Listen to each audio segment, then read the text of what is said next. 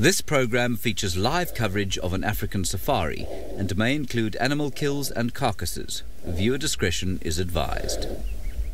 Hello and Jumbo, a very warm welcome to our sunset drive from the Mara Triangle. My name is David, and with me on camera is Bungay. Bungay, good afternoon, sir. And we have decided first to show you the beautiful view of the Mara Triangle. I'm at one of the highest points of the Mara, and I'm sure all of you know the elevation of the Mara is about 5,000 feet or 2,000 meters odds plus, and that's the elevation is a lot higher than Juma. And just look at that beauty of the Mara Triangle. Now, if you look carefully, we have lots of open spaces, and in the midst of that huge open space that we call the savannah, we got little forest, we got small little patches of green areas, and we got scattered trees. That is what we call the Mara Savannah. Now, not sure what you can see on your screens. It's a pretty warm day here, and we are talking of 33 degrees, about 33 degrees and 91 degrees Fahrenheit, 33 degrees Celsius and 91 degrees Fahrenheit. That is very, very hot for our standards here in the Mara. But that does not deter us from going down there and getting as many animals as possible. Most important, ladies and gentlemen, don't forget, we'll always request you to send us any comments you may have, any questions. Keep us busy. Hashtag Safari Live as usual on Twitter, and that will keep us and you engaged throughout the 3-hour or so period of the drive.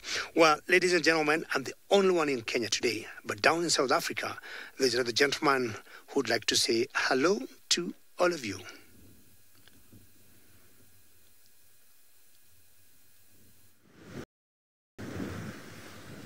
Indeed, you are down with us here in South Africa, and it's a beautiful afternoon. It's not too hot. It's a little bit kind of partly cloudy and perfect conditions for our afternoon game drive. So hopefully it's going to be a very good drive, and we hopefully are going to see a lot this afternoon, because I've had a few quiet drives, and I think today is the day that we change things around. What do you think, Sebastian? I agree. Exactly, and that's a clue as to who I'm with this afternoon, is that Sebastian is on camera, and for those of you who don't know who I am, my name is Tristan, like David mentioned.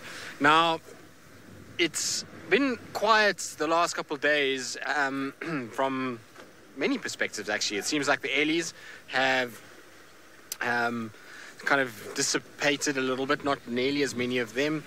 Also, not too many of our leopards have been seen the last few days, and so I'm hoping that after kind of 2 days of fairly dry, and we haven't had too much rain, that maybe we'll start to see some signs of them this afternoon coming out. So that's going to be kind of good. And for all of you, as much as you know, seeing animals is entertaining, the most special sighting of them all is this afternoon, in the form of a very special member of our team is back on the driver's seat. So I'm sure everyone's going to be super excited to see that individual rather than even the animals at this stage. But hopefully we'll have some animals to show all of you. I also just bumped into Byron. For those of you who want to know how Byron is doing, he came to visit us quickly, and he said that I must say hello to all of you, and he's very well, and he's actually busy guiding some guests at Londolozi at the moment, so came to say hello quickly. Good. Now, I was saying we have a special person on our driver's seat who's back, and I'm sure many of you want to see his face and not my ugly mug, so without further ado, let's send you across to Mr. Henry. Good afternoon, everybody, and welcome to this Sunday afternoon sunset safari. I of course, am the third person to say that to you, but I nevertheless mean it as much as my other two colleagues. Hello, I'm back from leave. That's my name. Good, excellent, and it's lovely to be back in the hot seat and lovely to be back in the bush. Those were two Egyptian geese that I showed you earlier, which of course was very nice of me to do, wasn't it? Actually, it wasn't me, it was of course Craig, who is on camera. Hello, Craig. Hello. Have you shown us your fast thumb? Could you do that? Thank you very much. There was Craig's fast thumb, and we're also going to show you, if you can believe our beneficence, some impala. There they are, thinking about having a drink. Talk to us, of course, as always, using the hashtag #SafariLive on Twitter. Otherwise, you can use the chat stream on YouTube, and we will do our level best to find you something worth looking at during the course of the afternoon. It's great, I must say, to be back on drive with Tristan and David. Very nice to be driving with them. Apparently some of you are overjoyed to have me back, which means that you've obviously overindulged heavily on your Sunday lunch, which I thoroughly recommend, so well done to all of you. My plan this afternoon is to head off towards Tingana. Now, of course, I actually don't know where he is, but we had some alarm calling around Buffelshoek Dam this morning, and so we'll go over there and see if we can't pick him up lying in the shade or next to the water, and perhaps investigating one or two things. Now, I must just tell you that this is my very favourite time of the year in this particular part of the world. I probably say that a few times during the year, but this is the one I'm always reminded of most. And that's because the edge of the summer has kind of fallen off, so it's cooler.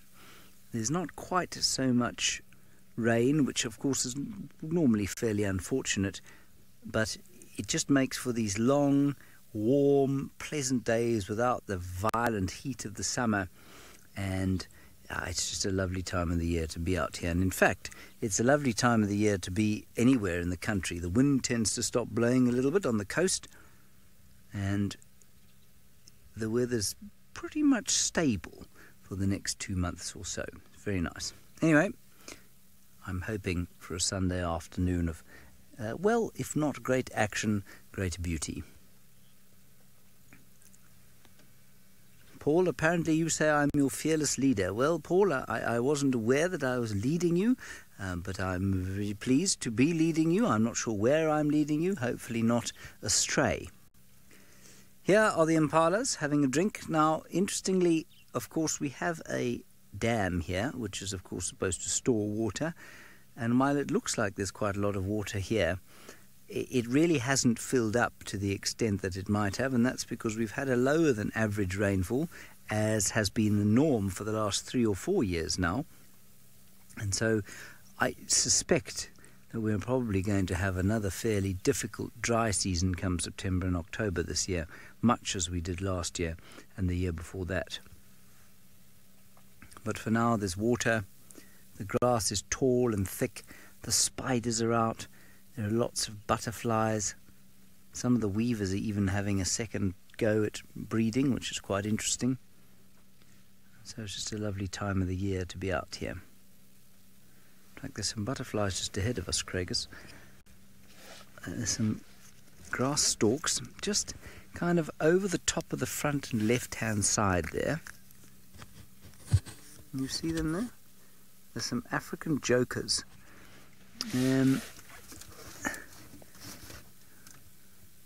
That's it, you got them. African jokers. Beautiful. Sitting on, I think that's some Perotus patens, the grass. Cat's tail. Might be a Setaria species, isn't that lovely? Look at them.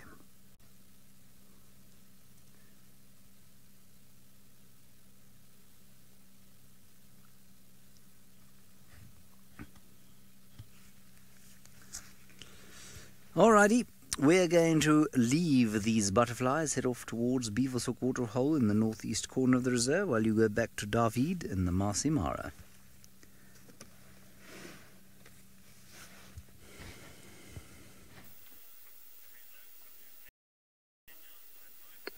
Yes, James, a very warm welcome, and I hope you enjoyed your holiday and now you're ready to get all the leopards out of Juma that have been hiding for the last few weeks. Well, not sure leopards and giraffes are related when we look at their Latin names. When you talk of camelopardus and camels, I'm talking about giraffes having the shape of a camel and pudus coming from the leopard. But we got a Maasai giraffe here, and this is my very first animal for this afternoon. How are you, madam? I'm guessing you're a girl. The way you're looking at me, or the way I'm looking at your ossicons, you definitely look like a good-looking Maasai girl. Well, she's not a Maasai girl, but a Maasai giraffe girl. And we all know that giraffes are browsers, and my guess is she's feeding on a Casper bush. People would at times confuse giraffes and call them browsers because they've seen them bending like that and reaching their long tongues, as you can see there. Did you see that? She just spat some grass. So when she was picking the Casper bush twigs and leaves, she also picked some grass with them. And what she did there is to get the leaves and the twigs of that particular bush she's eating, and she spat the grass out. Look at that. And very good camera work there by Bungay. Still pretty warm, and will be out the whole day. David, how are you today? And it's good to see a living giraffe. Wow, David, always a pleasure to hear your name. Oh, now, David, I see where you're coming from, because my other friend or my other colleague, Pat, had been having a giraffe that has been dead for the last 2 days. I was like, what is David talking about? Where did you see a not living giraffe? True, correct. David, thank you very much for that. At least this one is surviving, and not sure how far the dead giraffe Pat had with the Owino Pride, but this tells you, David, we got loads of giraffes in the Mara Triangle.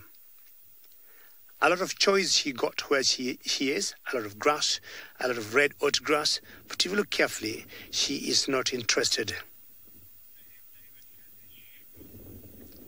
Paula, how are you today? And you wonder whether David has a shoe count. Bungay, look at me with your camera. Don't look at me with your eyes, because I want to talk to Paula.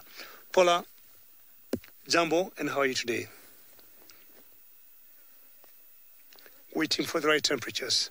I'm sure you're going to make temperatures. You're doing over 90 degrees Fahrenheit. Not sure whether you use the imperial system, Paula, or use the metric system, and over 30 degrees Celsius. That's too hot. But my green sugar, always and always, I'll have it handy just in case the temperatures goes down as they have been before we finish the drive.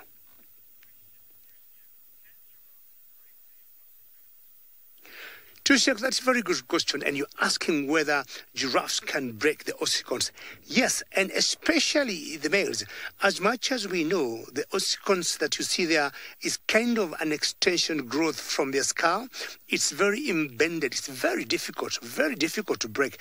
I said yes, unless when maybe they would have a very huge fight and a very big, I would say, bump on each other. But it's normally very difficult because they're embedded too. The skull are like, say, horns of buffaloes or of what, or buffaloes. What else? That's another good example. Maybe antelopes. But the ones for the giraffes, they tend to extend. It's like an extension of the growth of the skull. Should you see a skull of a giraffe without the skin, you will notice that ideally there's no joint between the ossicon and the skull. I would say it's very, very difficult to see it broken. What we have seen in the males is to see them being roughed up or being short or, being flat at the very tips because of the fights that they'll have, once in a while. And definitely, as much as I looked on the belly of this particular one that's feeding here, looking also at the end of the ossicons, the females, you can always tell they have those extensions of hair, of fur on top of their ossicons. Very good. Giraffe, definitely you can tell she looks a little big. She has really enjoyed that bush. And I would imagine the particular minerals or vitamins she is getting from that bush. Well, I'll move on. And my plans today is to look for lions that are different from my favorite pride, the sausage pride. I hope everybody will be happy with that. But in the meantime, we'll go back to the leopard whisperer and get an update.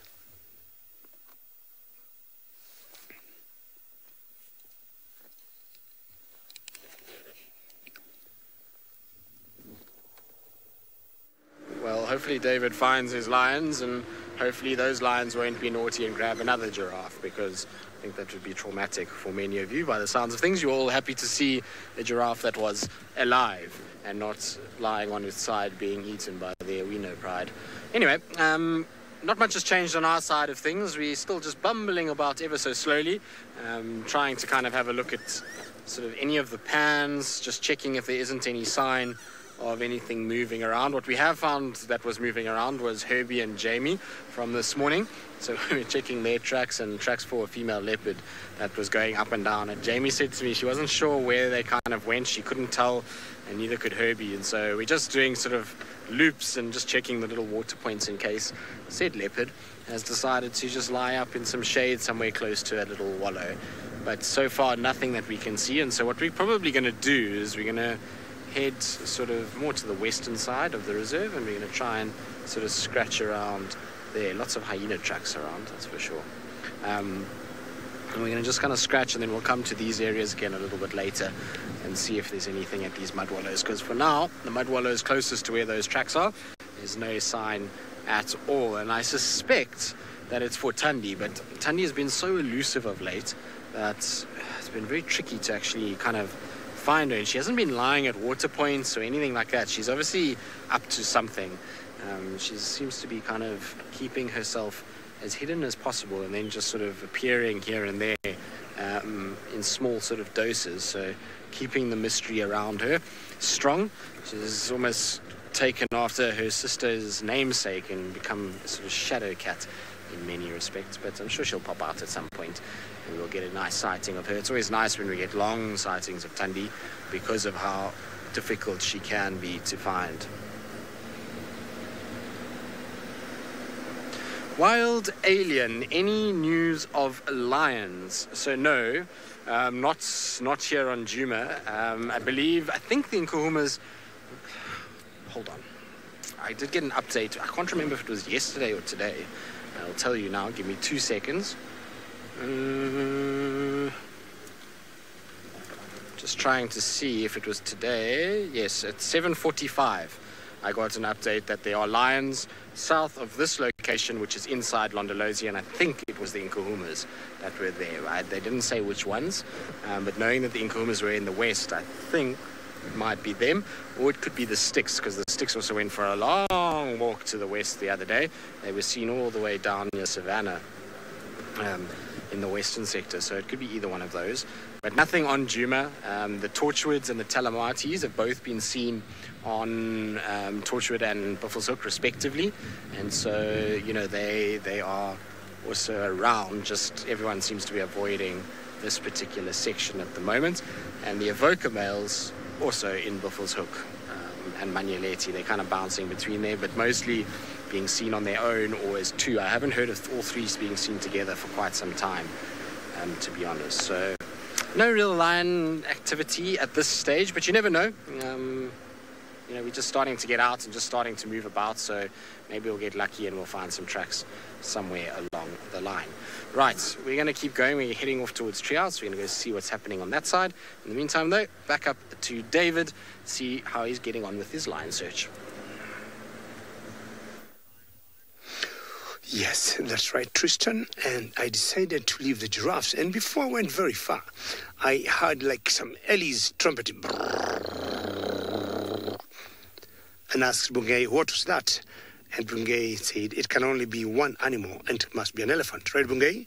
And Bungay was right, because I had not seen it from a distance, because the grass is quite high, and the road was a bit low where we were. And just look at that beautiful girl.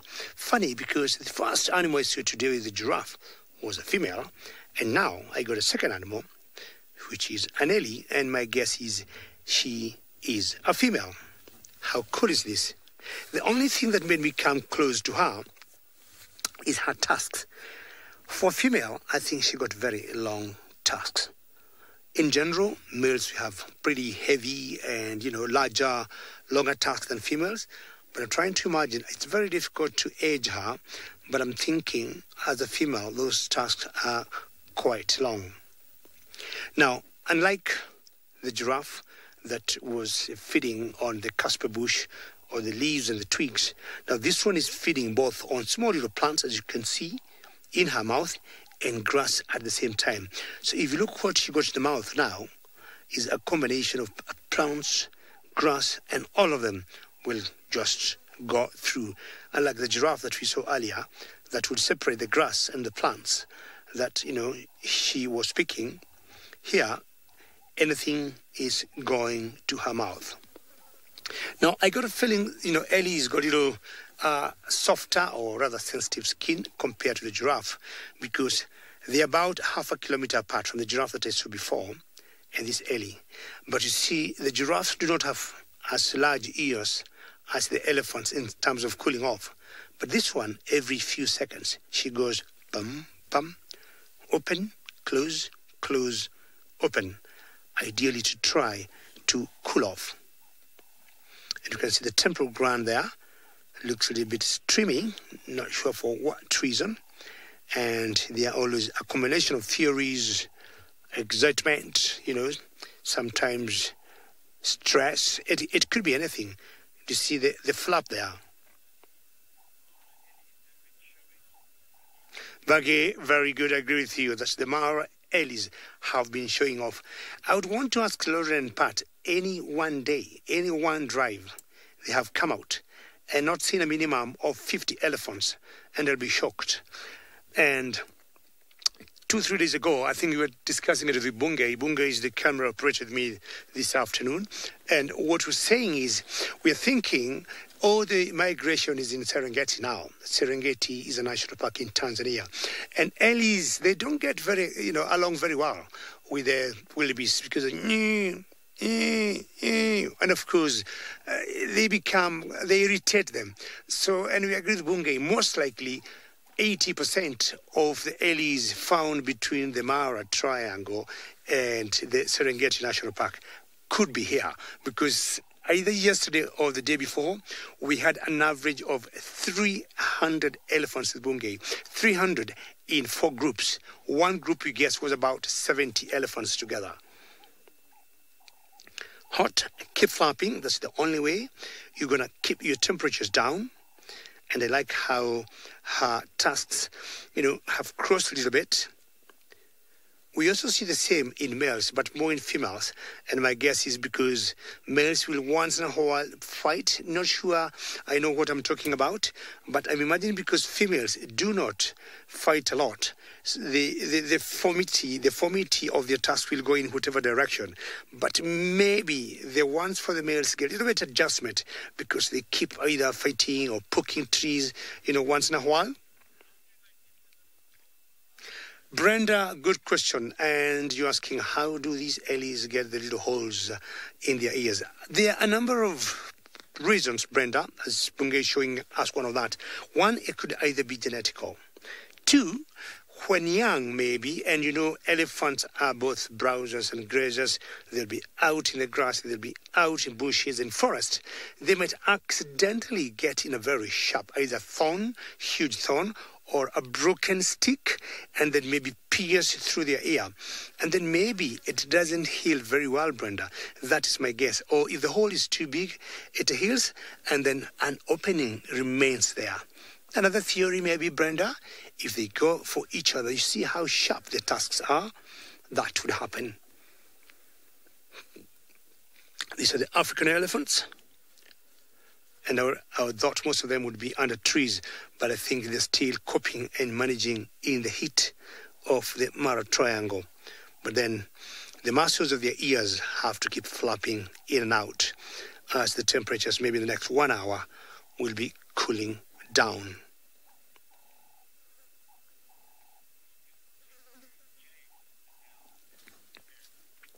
Fantastic. Now, giraffes, the one giraffe made me happy. These 2 girls of Ellie's have made me happy. But it's time to remind James that he's back on duty, and I'm going to give him an assignment and make sure he gets Stingana before the end of the drive. And good luck, James. Righty, well, here we are at Beefle's Hook Waterhole. Shall we say, fairly pea-green coloured body of water, and we're looking at a very interesting multi-class vertebrate gathering there on the little island of a blacksmith lapwing from the class aves or birds and 2 terrapins from the class reptilia, reptiles. They seem to be getting on very well, indicating that animals very, very distantly related indeed can still be friends. Nice to see. Well done. Example to us all. Now, we've come here, of course, in the hopes of finding Tingana. Now I'm looking under all the bushes and in all the little patches of shade to see if I might spot his white belly resting. But I'm afraid as yet I have spotted nothing. This is not that surprising. It is very, very thick at the moment, making it very difficult to spot anything at all out here. And interestingly, the hippopotami, Scuba Steve, and his girlfriend, Snorkel Sarah, seem to have absconded. Now, I suspect that Steve has gone in search of Sarah because she wasn't around this morning. He was here looking lonely and miserable. He always looks fairly miserable, mind, but he looked even more miserable today because he was on his own. So that's what's going on here at Beefle's Hook Waterhole. What I would like to do now is have a moment of ambient appreciation.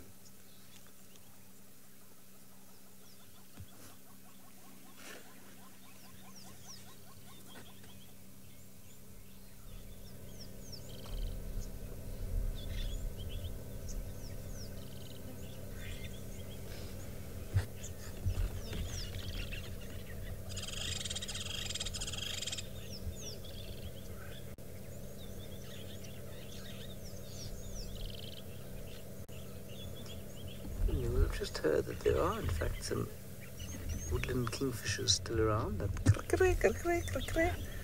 was one of them. A couple of oxpeckers going. Doves, hornbills.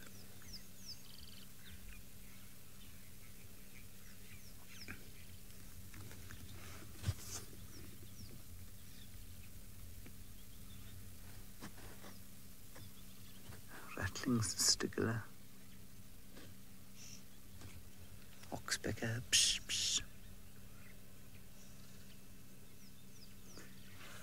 Otherwise, all rather peaceful. Good place to put out a tea, some tea. You've got some butterflies there, have you, Craig? Well done. Oh, yes, another African joker. Look at that.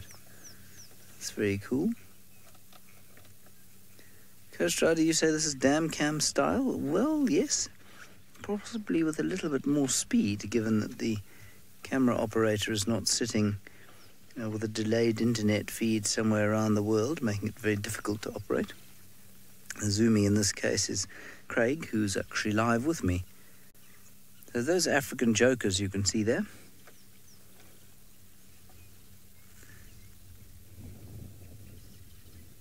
I think... Bob, they got the name Jokers because they are, in fact, very amusing. They are known as the pranksters of the butterfly world. I actually have no idea, Bob, how they got the name Joker. I'll see if I can find out for you. But I'm not really sure. I suspect that somebody will know, believe it or not. Normally, if I don't know it, one of you does.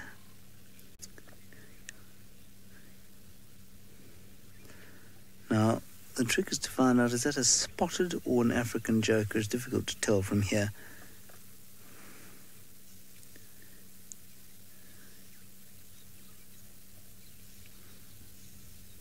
I'm just reading quickly in my app.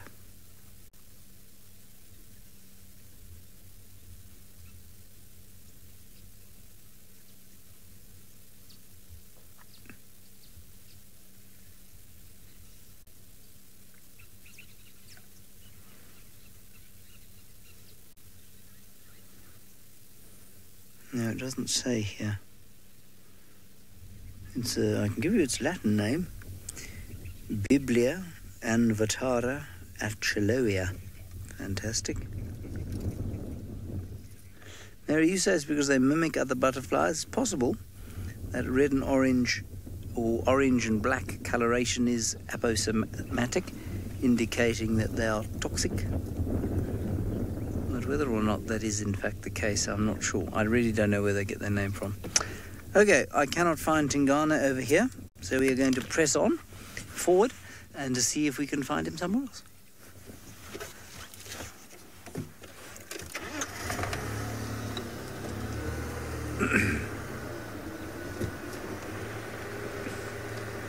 He could, of course, be lying centimetres from us in the long grass, given the denseness of the bush and his propensity to lie very flat in it in all but the coolest of weather.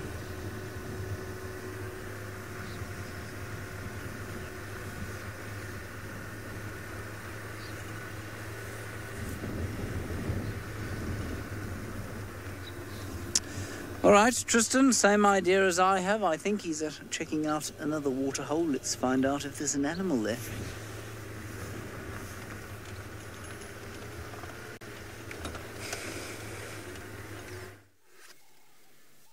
We do have the same idea as James. Well, just on the opposite side of the property at this stage.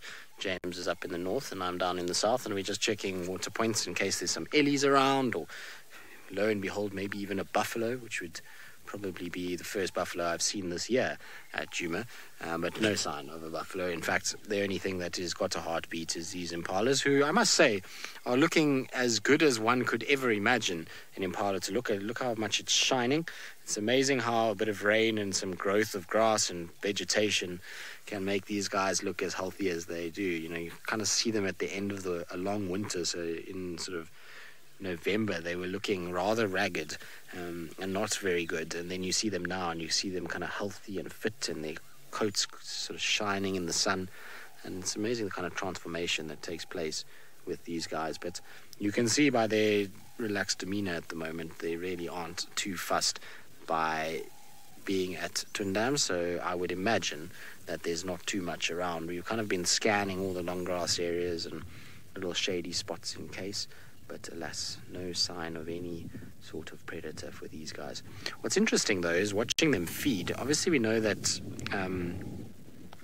that impalas are sort of mixed feeders and that they'll browse and graze, but I've been intrigued to watch the impalas of late. Mostly what they're eating is actually not grass, so even when they're bending down like that, they're feeding off a lot of the little forbs that are growing, so small little trees that are coming through, and little sort of annual plants that are growing, which is quite interesting. You find that they're not nibbling too much on the grass. I think they would have nibbled on the grass when it was a bit shorter, but now that the grass is kind of seeded and got a lot longer, they're trying to eat all the little bits in between while they can.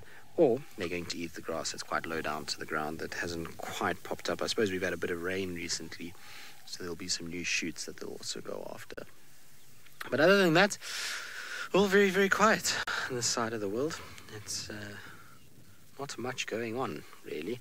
I can't even see our monitor lizard at Twin Dams, let alone any water birds, which is quite sort of sad in many respects. Romit, what is my take on the electric safari vehicles?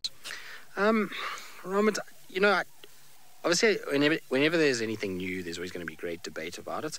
I mean, I like it from a few point of views. I think it will be a great tool in terms of finding animals.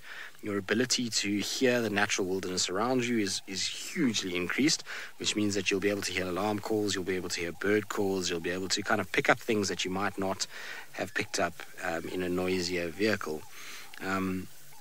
So that's one aspect of it. The other aspect, I mean, from a filming point of view, if we had to have electric vehicles at Wild Earth, it's much better as there's almost no vibration when the vehicle starts and moves around. So for the cam-ops, it would be a lot easier. Also much quieter when we would be driving around, and we can talk to you guys and wouldn't have to kind of be drowned out by these diesel engines, particularly in the Mara. The cars here are not too bad. So from that point of view, it would be really nice. Obviously, it's meant to be a cleaner resource or cleaner energy that we're using in order to propel them around. But I just still wonder what the longevity of those vehicles are, what happens to batteries and things like that once they, no longer charge correctly, and also the reaction of animals. So, I mean, we've obviously been seeing a few kind of electric vehicles in our area and approaching certain animals, and it seems as though some of the animals almost get a fright that the vehicle comes there. Now, you must understand, when we approach something like a lion or a leopard or an elephant, that animal knows we're coming from miles away. I mean, their hearing is incredibly good. So they hear this little diesel engine or petrol engine coming from a long way away, and they, make this decision to either just stay lying there or they move or whatever the case may be. With this electric vehicle, it almost seems like these animals are being surprised by the fact that they don't hear anything and all of a sudden there's this big object near them. And so I'm not sure how animals are going to overcome that. Are they going to get used to it and they're going to eventually relax, or is it going to be a constant thing where they get surprised and it makes them feel a little bit uncomfortable? So yeah, I don't know. I mean, it's an interesting one. I haven't seen them around enough, and I don't think they've been around for long enough to really make any proper judgments on them. So I'm neither for or against at this stage. Can I be like that? Can I be a fence sitter? So I think I'm going to be a fence sitter on this one for now. Linda, you say good point. Which point are you specifically referring to? I suppose the animals would be the one that you're referring to. At the end of the day, the thing is you want animals to be able to have the decision to be able to to move themselves and to be able to react and have the ability to make that decision. And if they don't have that ability and, they're being surprised, how long until one of those animals is aggressive towards that vehicle? So never too late. They most definitely are powerful enough for off-road. I was chatting to Brent. I saw Brent last week. Was it last week? I can't even know what day we are. We're on Sunday. No, this week. I saw Brent on Tuesday, and I was chatting to him, and he actually test drove one recently, and he was telling me that he reckons it's got more power than Rusty, which I don't believe. Rusty's the most powerful car in the whole world. No, just joking. No, he said to me that they are very powerful and no problem with off-roading. He said that the car had more than enough to go everywhere where he tried to take it. So that's good news. And the range on those particular ones that he tried is about 200 kilometers, which is a big range that they have before it needs charging. And the amount of charging that needs to take place is obviously dependent on how much you use. And it can charge anywhere from, it needs to be charged anywhere from an hour to sort of 7 hours. But he said to me that they're more than powerful enough. I think some of the other earlier models had huge issues with range, but honestly, I'm not too sure how I feel about them at this stage. Anyway, good. Let's carry on. We're going to jump into the Mulwati, go and check what's happening in there, get Seb out the sun, because Seb seems like he's hot behind me here. And while I do that, I'm apparently sending you to either David or James. I have missed the name because I was too busy talking about electric vehicles. But either way, they'll get their opinion on what they think of electric cars. Well, I would agree with you, Tristan, on that feel about electric vehicles. Well, number one, personally, I would say they are great. And his concern of electric vehicles could be the same as mine. But the only challenge is we have found out here in the bushes, if you have a technical issue, it's very easy to get help from another vehicle, from a friend, or from any other person. But I'm saying with an electric vehicle, if you do not have as many as those vehicles, it's going to be a challenge to get help. But I would say they'll be very ideal. Now, the Mara, unlike Juma, it rains a lot. And the soil chemistry of these two places is very different. We get stuck a lot more here than in Juma. I mean, I kept driving through Juma, and I do not even remember either Tristan or James or any of the other guides having been stuck there because of the different soils that we get.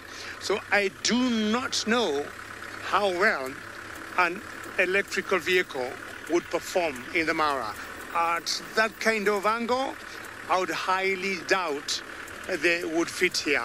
Anyway, we better first start trying them in Juma, and then they can spread out this way. But I think Mara needs more of mechanical vehicles where you need to shift the gears back and forth, and vehicles that will use diesel, because when you're stuck and you have nobody to come and give you a hand, you have to use all your energy, and you need a very strong vehicle. I think an electric vehicle needs smooth roads, not big load, not going, ascending on high hills, and not very steep descent. I mean, that's my take on electric vehicles. We'll see if maybe they'll end up trying them in Juma, maybe before coming to the Mara. Well, I haven't seen anything else since I saw the elephants, the two girls, and I've decided to go today to the marsh area and find out what could be happening there. In the Mara, we got so many prides of lions, very many, and every time I'm here, and like recently before I went home, I was dealing with the sausages throughout, and any other pride or coalition of lions would get on the way, I would just ignore them. But in the Mara Triangle, having over 10 prides of lions, I feel also once in a while I should look for the others, just say jumbo to them, how are you doing? And look at the dynamics, look at the changes that I've had since I last saw them. So around where I am, we have two prides. We got the Marsh Pride, and we also got another pride that is called the Mara River Pride. So those are the two prides that I would hope to see. And there's one that we call the Mara River Pride that we have always thought they are very shy. When it comes to hunting, they never have the confidence. And the times we have always seen them having made a very good strategy, they start stalking, and we think they've put everything in place and they're gonna catch the prey. But then they hunt boats for no good reason. Unlike, say, the sausages, that I would say 9 out of 10 times, once they focus and they make a decision to hunt, 9 out of 10 times they're always winning. Well, let's see whether I'll be lucky to see either of those. And I think I must have missed something there, Mary. I'll be happy if you take it again for me.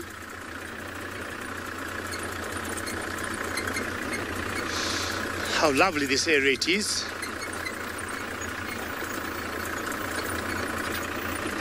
Very, very good. So I'll be heading to the marsh area, but I think I had requested earlier James to get us a spotted cat by the name of Tingana, but he's trying to look for some birds in the air.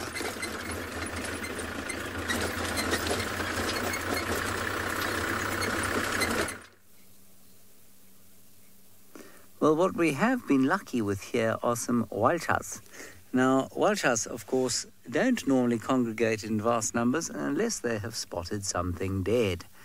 And, well, the hope is that they've spotted something that is dead as a result of being in contact with Tingana's teeth and claws. Alternatively, some other predator. And I'm pretty sure that that's what's happened, because there was much alarm calling around here this morning. And there were no vultures this morning, which means that something has attracted the attention of these animales or birds here. Now, while you look at them, I must just weigh in on the electrical vehicle debate. Frankly, I think it is the way of the future, and those naysayers are similar to those people who thought that the horse would never be replaced by the internal combustion engine. And I say that because if you have ever been in a sighting, well, I mean, many of you have been in sightings with those electric vehicles, there is no question that although the technology is not quite there yet, in so much as the vehicles can't travel very far yet, so for example, they would be hopeless in the Mara right now because they can't go far enough yet. They can only do about 100 kilometers, I think, at a time before they have to be recharged, which you might get away with a short game drive in the Mara down to the bottom of the hill, a bit of a turnaround towards basically the route that David's doing today. and then back up again, but you wouldn't get down to the Sausage Tree Pride and back, certainly not with any speed, and you'd often find yourself stuck at the bottom of the hill before you got home.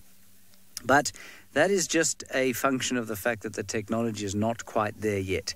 That is definitely where we are going.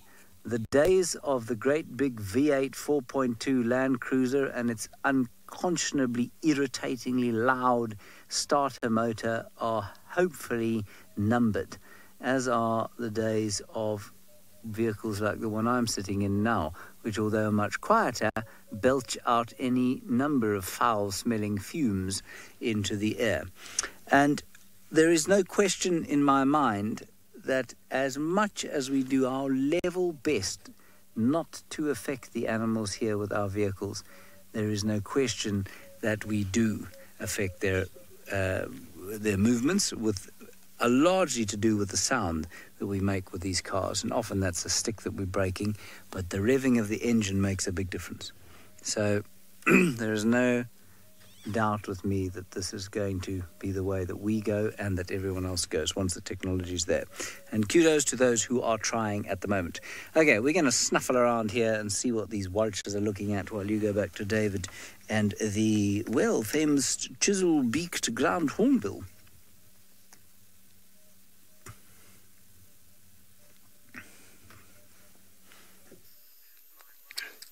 Well, that's a very good way to look at it, James, about combustion engines and electric vehicles. And I'm sure we'll see what the future will hold, because they say change is a fact of life. Well, from vultures to other bigger birds, maybe more or less the same size as the vultures, so a little bigger. But now, these ones are on the ground. But there's something interesting going on here. We have what we call the southern ground hornbills. And you got the black-headed heron. But look in the midst and tell me what you see.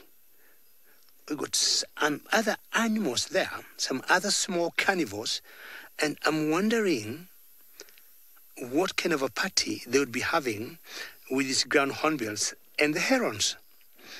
My guess is those who are the banded mongoose, but now just look at that.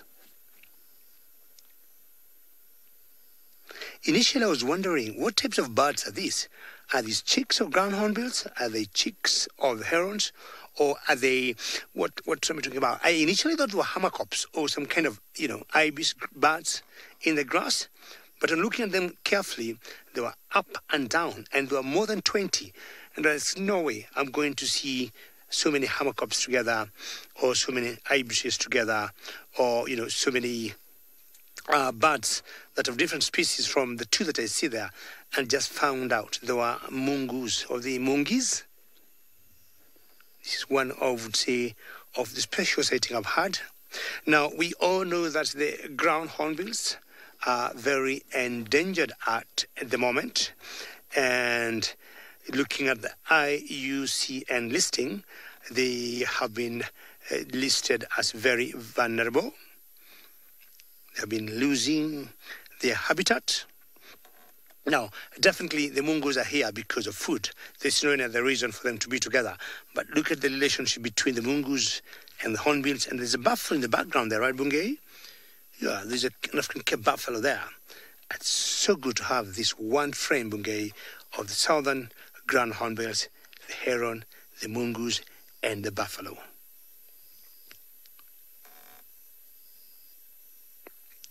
It looks a bit artificial when you see all that together, and you can see there's some kind of either swallows or swift that have just passed through your screen and disappeared. And definitely they'll be feeding on snails, the ground hornbills basically, and we know herons will be feeding on any invertebrate they would see there. Tom, you're very right. That's juvenile. You asked whether that's a juvenile one, and that one is the one at the very back. But Tom, we know males have very bright waters and huge waters than the females.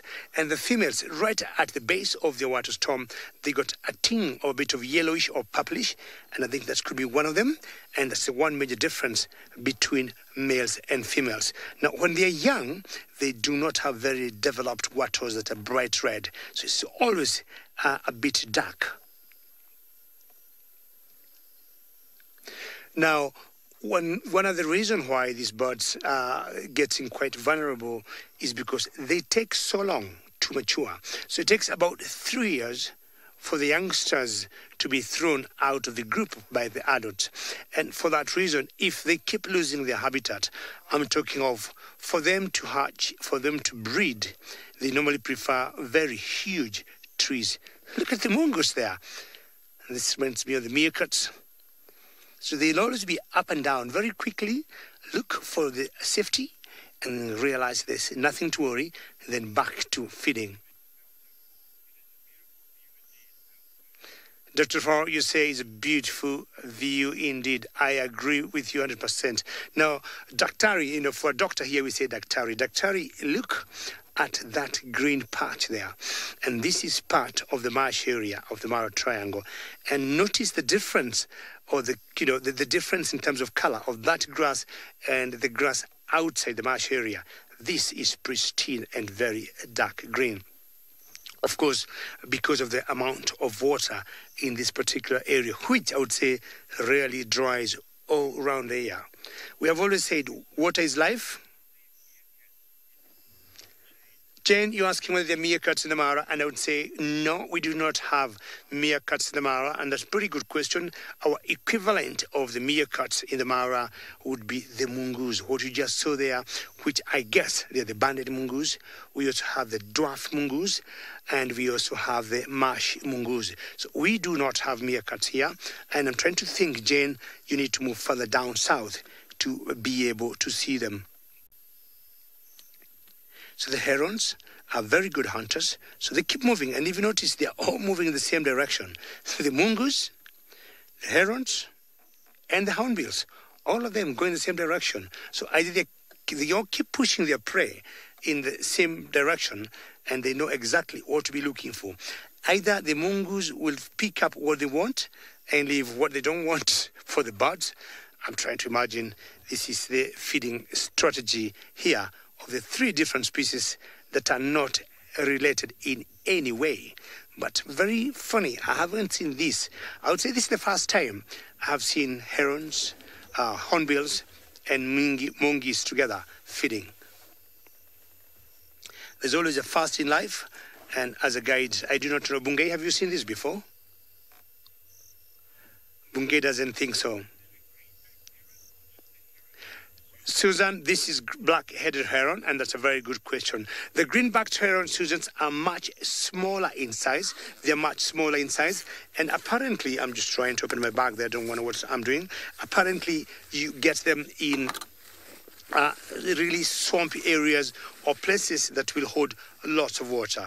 Here, you'll see either the black-headed heron or the grey herons. But the green-backed herons are a lot smaller, very small, the size of a hammerkop, and you'll see them differently. Well, I'm trying to get to my herons here, Susan. Hopefully you don't go very far.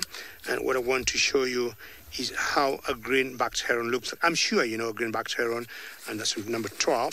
Thank you, Bungay, for trying to catch up with that one. And that's the youngster, and you can see it doesn't have the red wattle as the adults look. Very good. Now, I think, Bungay, I got a green-backed heron here for Susan. So I'm going to put it right there on the dashboard. And if your Susan is still there, thank you very much. Bungay, if you go to number 6 there. Thank you very much. Santi Sana. So that one there, Susan, is the green-backed heron. It looks a little bit like a squawk or a bittern, but you can see very short neck. So that's the green-backed heron, and you can tell definitely the short neck. And so the juvenile doesn't have the green. The 6B or the one on top there, that is a juvenile. So, of course, the green, as the name suggests, has a bit of green on it. And now let's see whether we're going to see those herons we have been talking about. Now, this egress, let me move to the black heron. That's the black heron there. 1 minute. I should have gotten backward. Lovely. Now, you look at number 2. Susan, I hope you're still there. This is what we've been watching. Are you there, Bungay? Thank you very much. And that's what you call the black-headed heron. And look at the neck of that one there. It's quite long, compared to the green-backed heron. And you see, we call it the black heron because black-headed, it's all black, all there. And we'll look at number 4 there. Number 4, Bunga, if you go there, you can see that is the grey heron and doesn't have the black as we have the black-headed heron. And I'm sure, Mary, I'll be happy if you take that question again. And, of course, the grey heron, one major other difference, the grey heron have yellow beaks, if you look at that. And, sorry, Bunga, to move you up again.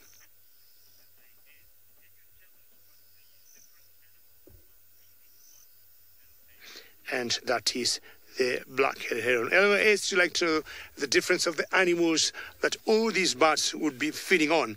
Now, most of these birds and most of the herons, in general, will be feeding on invertebrates.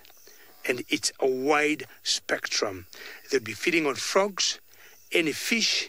You see that one, how she's moving? They move very slowly and very quietly.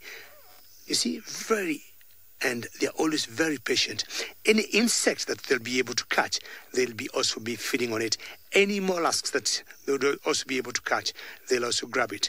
But now, the ground hornbills get tougher things, as I said. They would even be getting tortoises, snails, and for the tortoises, the ground hornbills got very strong and sharp beaks, and they'll always be able to break the shell of a tortoise to feed on. And this is one exciting position I've been for a very long time, seeing 3 different species of animals feeding together. Well, we'll move on. And one of the reasons I love this area of the marsh is because of its greenness, there's always a lot happening. There could be any animal. You could come. It's not a long, the whole circle, if you take it, it's not more than 10 kilometers. But you could spend a good 2 hours moving and stopping every 5-10 minutes for a beautiful sighting. Well, hopefully the governments in Africa now are working very hard. And what they're doing is to try to sensitize the people and educate them and, either give them alternatives for the big, huge trees they are cutting. I'm talking about the ground hornbills, so that we'll keep protecting these trees. Because, as I said earlier, the ground hornbills require huge trees, and they'll have their holes in those trees, and that's where they lay their eggs. Otherwise, if that works, we are guaranteed of having these ground hornbills for many, many years to come. Now, I've been talking of birds, and I think James wants to talk of arachnids now.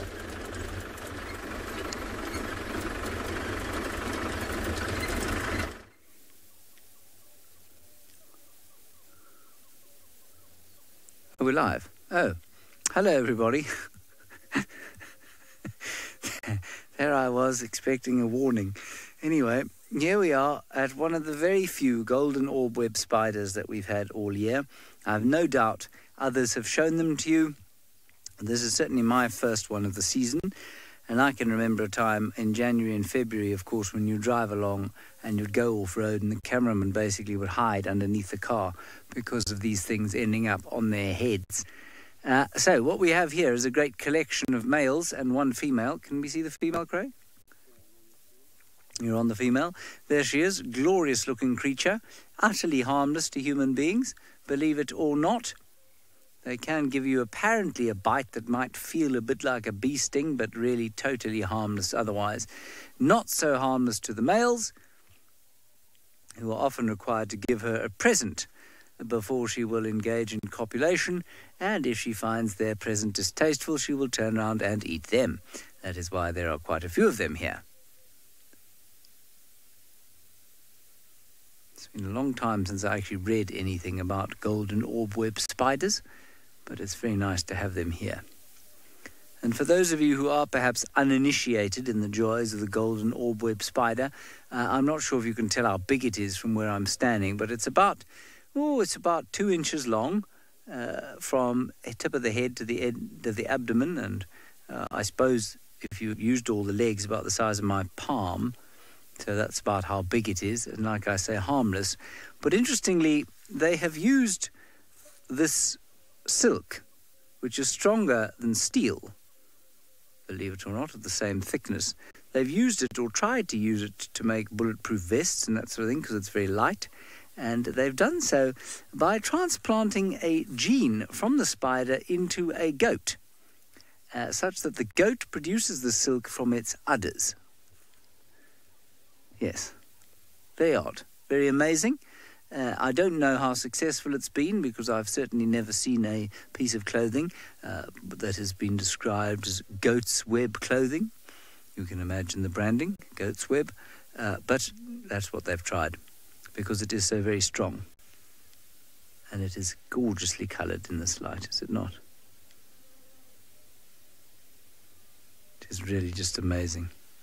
Now, I've no doubt you've been told about the kleptoparasitic spiders and that sort of thing, but I've actually spotted another spider that has got nothing to do with this golden orb-web spider. And here it is over here, Craig. Can you see where I'm pointing with my stick? Can you see? The tiny little thing, yeah. It's only about 2 millimeters long. And it's another orb web, totally unrelated. Well, I mean, it's a spider, and it's part of the family. It's the same family as this golden orb web spider, but it set itself up on the golden orb web's support strands. And I've not seen this before. I'm sure it does happen, but I've not seen it before. And it's used the support strands for its own support strands, and it's got its own little orb web over here.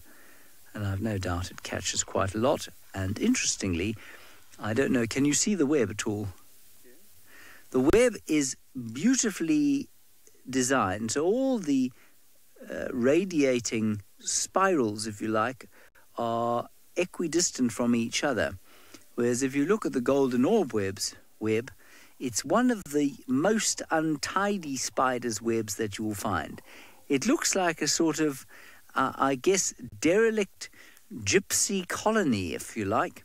You know, there's detritus all over the place. It looks like the males clearly aren't doing anything to help clear up.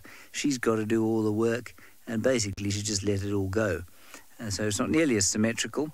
There's always muck about it, and the web is repaired rather than remade, which most or a lot of the orb web spiders do. Very interesting. Okay, we've stopped in the area where our vultures were. We've done a little sort of drive around off-road to see if we can find anything. We haven't managed to come up with anything just yet, but there are still vultures around, so I think we're going to continue looking around here. I may have to go off on foot, but we'll just have another little drive through here and see if we don't get lucky. Could also be that these vultures are looking at something the other side of this little dry riverbed here, the one that feeds Buffelshoek Dam, but I'm not sure. They do see very well, of course. Righty, Craig, are you ready? Good, good. I'm plugged back in. Am I? Yes, I am. I'm plugged back in. Wonderful. So we'll just nose through here. This is where the vultures were looking.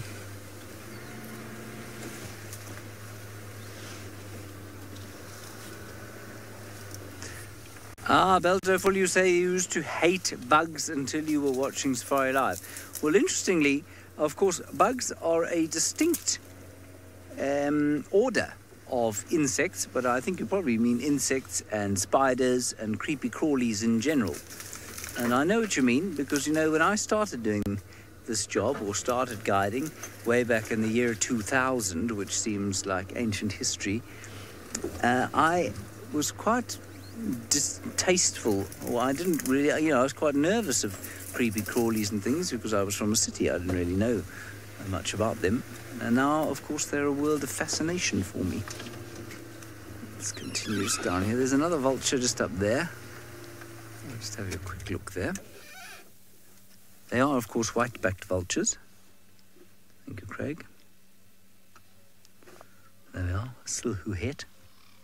And they're actually, once you've sort of come into an area like this, it's not particularly useful having a vulture because we know there's something around here. We don't know where it is, but of course that vulture can see, pretty much 270 degrees without moving its head. So where the kill is from where it's sitting right now is almost impossible to tell. They also, of course, see a huge distance, which means that it could be anywhere from right below it to, I don't know, 300 or 400 meters away. That's up to a quarter of a mile. So even though you do find vultures like this, it's often quite difficult to find what they're looking at. But try we shall, keep doing, keep trying, shall us, we, it now can be.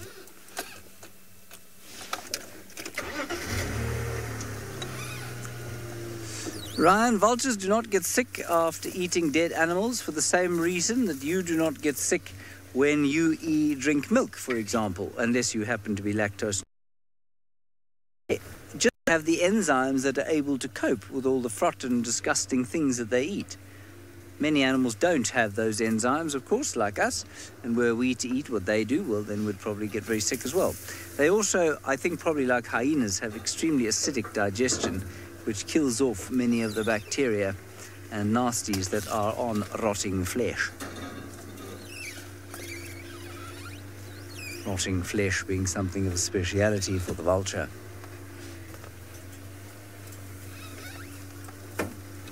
You know, all species are resistant to a certain suite of bacteria and diseases and pathogens and things that might affect them. And vultures, of course, having the diet that they do, must be very resistant to rotting things. Otherwise they would die.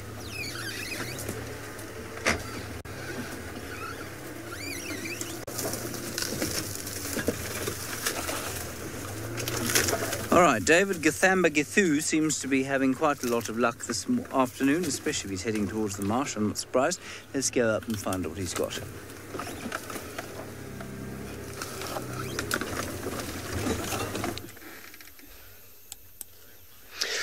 Yes, I think today things are going my way in general. I have been seeing all the big animals, as maybe James have been talking of small animals like the spiders. Well, the first animal I saw was a giraffe. It was a female. Then I saw elephants that were also females. But now I've found buffaloes much closer to us, but they're not females, but boys. I would say they're in their own natural jacuzzi, and you can tell one flapping his ears just stood up, and he was in there. Not sure he wants to get out of the jacuzzi. It is getting either a little cool, and the other one is just there and chewing cud. So what they do after eating a lot for the better part of the day, they'll just regurgitate and rechew what they had swallowed earlier. These are what we call the dagger boys. And to me, I think after the hippos, this is the second most dangerous animal in Africa. Well, because of the heat of the day, as I said earlier, it was rather hot when we started. They'll definitely be there for a couple of minutes just to cool off as much as possible. And once they think they've cooled off, they'll just stand and come out of that particular wallow. Now, these animals, you do not want to take chances with them. They are two because they're males. But should they be in a whole group, you'd see cows with calves of anything 15 to 100. Ravinda, you're right. The makeups they have, having different colors, Ravinda, that's definitely the way you put it. I agree with you 100%. And I'm sure, Ravinda, you know how dangerous what we call the dagger boys are. And not sure whether you have heard of people who have had encounters with buffaloes. And the stories they tell, you do not want to hear about them. Now look at them. They always look very simple, very harmless, not knowing what's happening around them, but it takes them seconds to make some big danger. What was the question from Tuti? What does that one mean? See how they're looking at us. They look very mean. And Tuti want to know something, what it means. Oh, Tutti, sorry. You want to know what Daga means. Now, I'll tell you, Tutti, why we give them those nicknames, Daga, or Daga boys. Because buffaloes have been known at times, even if they have killed someone, they tend to shred. I mean, they tend to tear someone into pieces. So, and you know how sharp daggers are, and people have used daggers to shred meat or to cut meat. So that's why we give them those nicknames, Dagger boys. Dagger, just like a knife, because they got very pointed horns, and those horns are very sharp. So even when you're dead, they still keep tearing you into pieces. That's how they got that nickname, Dagger boys. All right, Dagger boys, we're going to leave you there. One of you have come out of the jacuzzi. We do not want to keep you out. If it's still too hot, maybe she may want to go back to the water. I also learned something from the director today, and my director today in the final control is called Mari, and he has reminded me in Zulu, Daga also means mud, and that's quite a revelation to know. I've always said a revelation, and one of the technical engineers in our camp here called Edwin will always say, yes, David, that's another revelation to know. So Daga, I've also known it could also mean mud in Zulu, and they're always full of mud. Maybe both ways. That's how they got that nickname Daga. Who knows? So I have a new way of explaining the Dagger boys to all of you. All right, need to move and get to the very center or to the very heart of the marsh area, and hopefully I'll be seeing different animals. I would be more than happy to see a huge herd of elephants here with small little babies, because they never miss to come to the marsh. But also at the same time, on the other side of the marsh, in the forest, we have always chanced on rhinos. And maybe this could be the day. I haven't seen a rhino for quite some time. I've always been putting a lot of energy and time on the sausage trip ride, and I'm sure Mari in the final control will be happy to see rhinos. In Kenya, we got both black and white rhinos, but mainly here in the Mara, we only got the black ones, which are native to Kenya. The numbers are also coming up very well, but I would also say they're more highly endangered than the ground hornbills that we were watching earlier. I mean, they face different challenges. The rhinos have been facing challenges of poaching, unlike the ground hornbills, which have been facing the challenge of loss of habitat. Now, the leopard whisperer Tristan, can you please tell us something?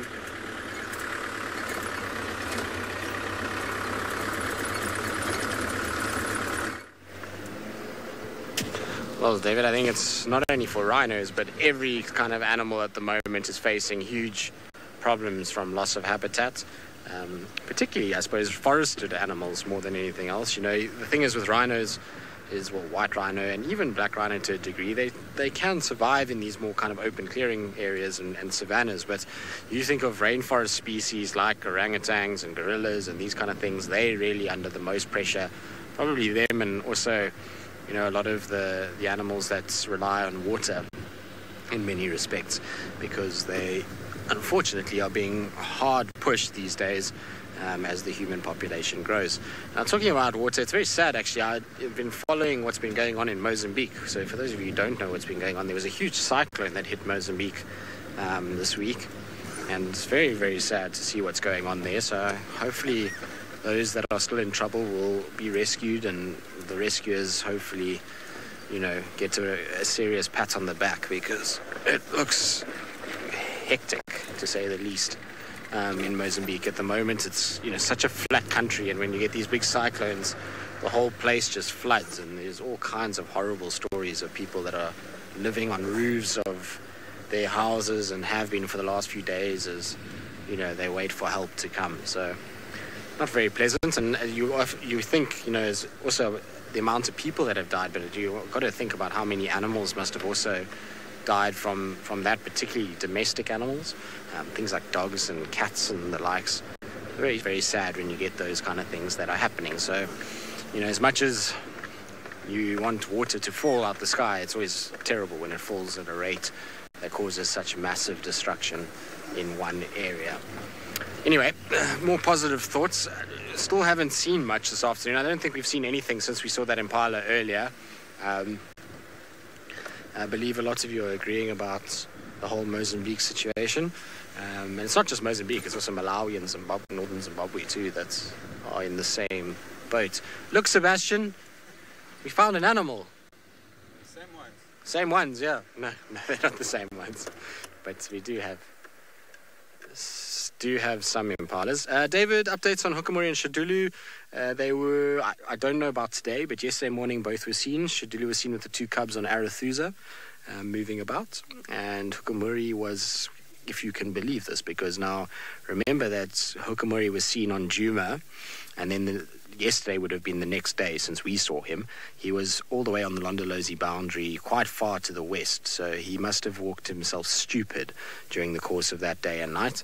And so he was seen all the way down towards Londo's boundary on the Manyeleti, and Makom Sava, which is Shadulu's younger sister, was also seen near where Hukumuri was as well. So I wonder if he's not trying to mate with her down that area, but should be a bit early. I suppose it should be a bit young for that. So that's where they were. I have no idea about today. I haven't received an update about either of them today, but I would imagine that Shadulu's with the cubs, still on Arathusa's side. They saw her sort of western side of Arathusa, which means that she's not very close to our boundary, and therefore doubtful that she would have crossed onto our side today. We can go and check a little bit later, though. If we have no luck driving around, we'll go and have a little bit of a look. But there really is very little to go on at the moment. We've had 0 alarm calls, 0 tracks for any Ellies or anything like that. So, very tricky. Lisa, no, not really. I'm thrilled for Lauren that she managed to see those 2 leopards this morning. But no, not jealous. It's always nice to see leopards, obviously, and but yeah, I'm happy for her more than anything else. I think it's always nice when we get leopards in the Mara. It's funny because there's this stigma that the Mara's got no leopards, but it most definitely does. It has a lot more than people think. It's just that there's 2 combinations that work against us for seeing a lot of leopard in the Mara Triangle. One is that we obviously spend a lot of time in a certain area, given the certain animals that we like to follow, like sausage tree pride, all of those kind of things. And that's not very leopard rich because it's up towards the escarpment and the open area things. So we don't spend nearly as much time where a lot of the leopard sightings are. The second reason why we don't spend a lot of time there, and probably the major reason, is that most of the leopards are seen along the Mara River. Now, south of Serena, there's a little bit of a kind of dip that goes down towards Lookout Crossing and down to Maji Machafu and BBC drainage in those areas, and we get no signal there. And so going and looking for the leopards in that area is pretty useless, unfortunately, because we can't really show you them. And so that's why the number of leopard sightings in the Mara for us is so low.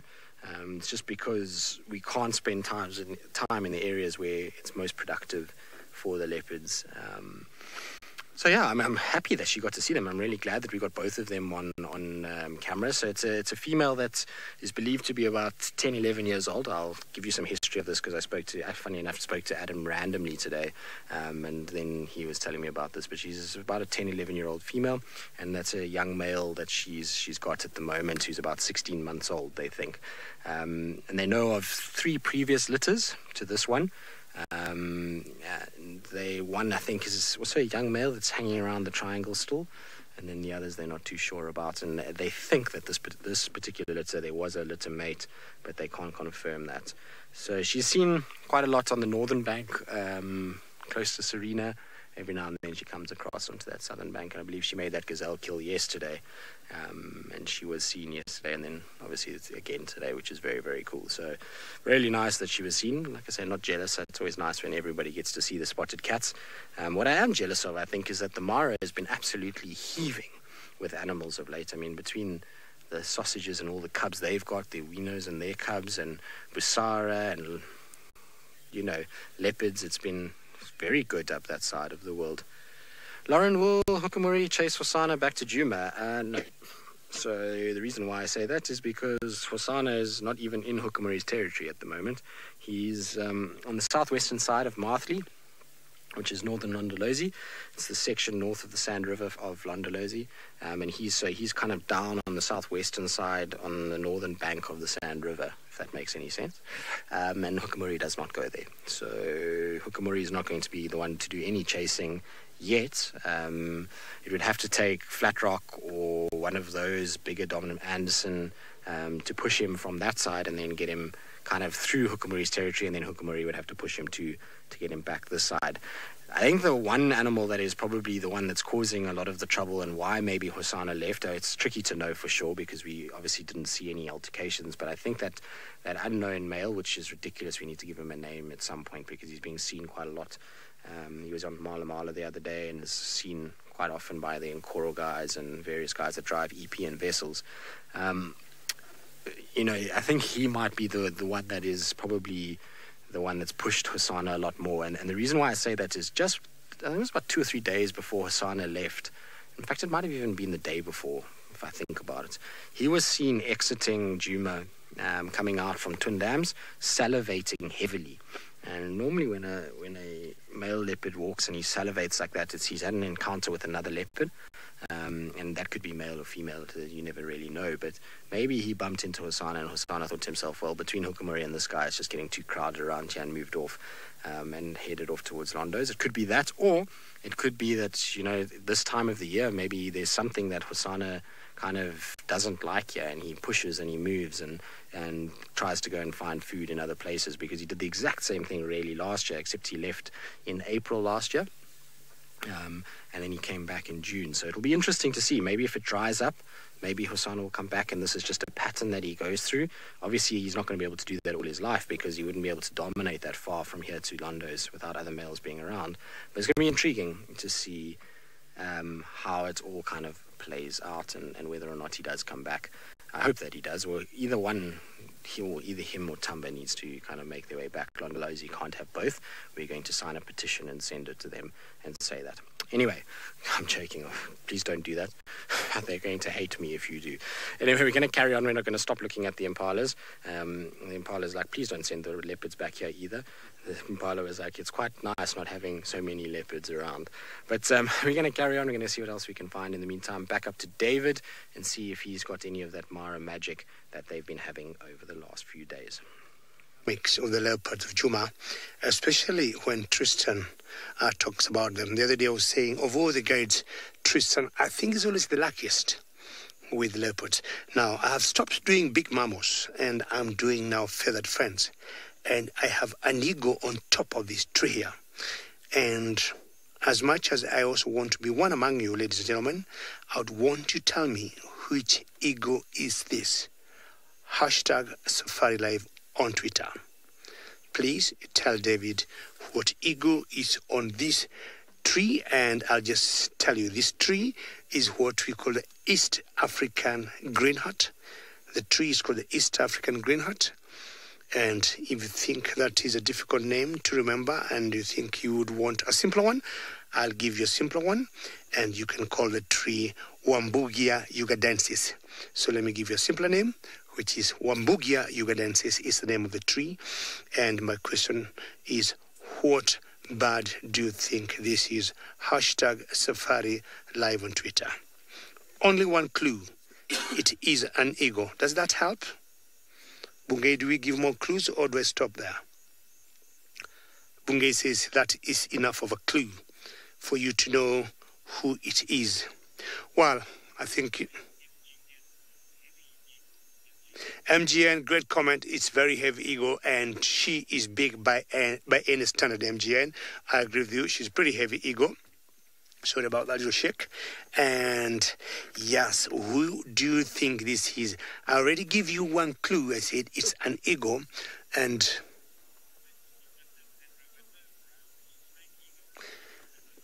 Jonathan Ravinder, brown snake eagle. Good thinking. I could also be wrong, But I do not think so. The one I'm thinking it is. I do not think it's that way. You're saying it's brown snake eagle. I highly doubt it's brown snake eagle. I'll also go back to my book and find out and make sure Bungay do not come to me. Lauren, Tony Eagle, I'll give you a whole 50% Tony Eagle. For an eagle, I'll give you Reza, 150%. Very, very well done. And you have said it correctly. It's a juvenile Batlua eagle. Wherever you are, take my high five and another high five from Bungay. Very well done. And the challenge is because she is young. But if you look on the head and look at how those feathers are sticking out, they're taking the shape of a Batlua. And that's correct. And that is a juvenile Batlua eagle. A little bit of a greenish tinge on the beak. Very well done for getting it correct. Very good. All right. So, and these birds take a long time to mature. You see that color that we just saw there? They take anything 5, 6, 7 years to see their normal colors. Let me see if we could easily see there. Okay, Bungay. Please, if you come here, thank you very much. Now, we'll start with the number 7A there, which is bottom left. You see that? I hope you have some good glare there. Yes, that looks good to me. And that's the juvenile Batlua eagle. Now, we'll move to the right to 7C there and look at the difference between those two birds, which almost look to be of the same size. You see that? The orange, the black, and the white on the adult. So from this fledging, from this stage to this stage, sometimes is 5 to 8 years, of course, depending on individual birds. Wow, I'm happy that you got that one correct. So high five, high 10. And we need to move on now. I think I've done very well for getting that one eagle. It's time maybe to go back to what I've been thinking. If I'm lucky, I'll get maybe some rhinos or a whole family of Ellis.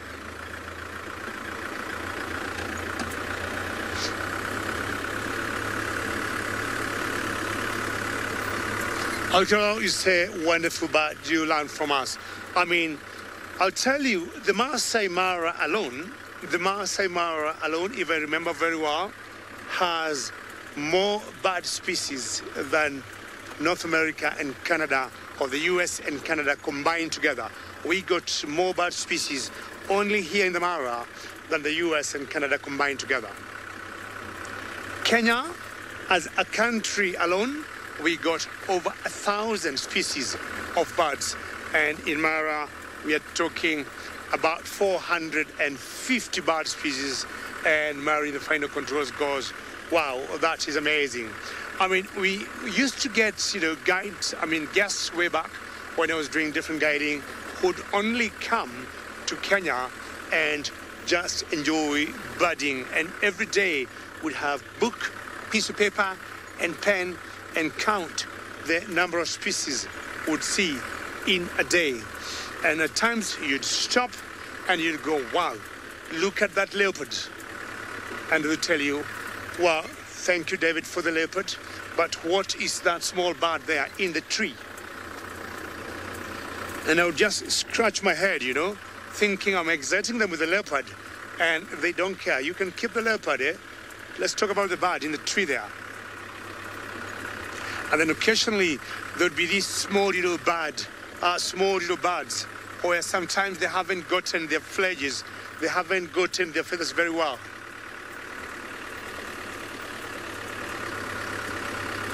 Eric, Mom, you'd like to know what lion territory I am in currently. I'm in the Marsh Pride territory.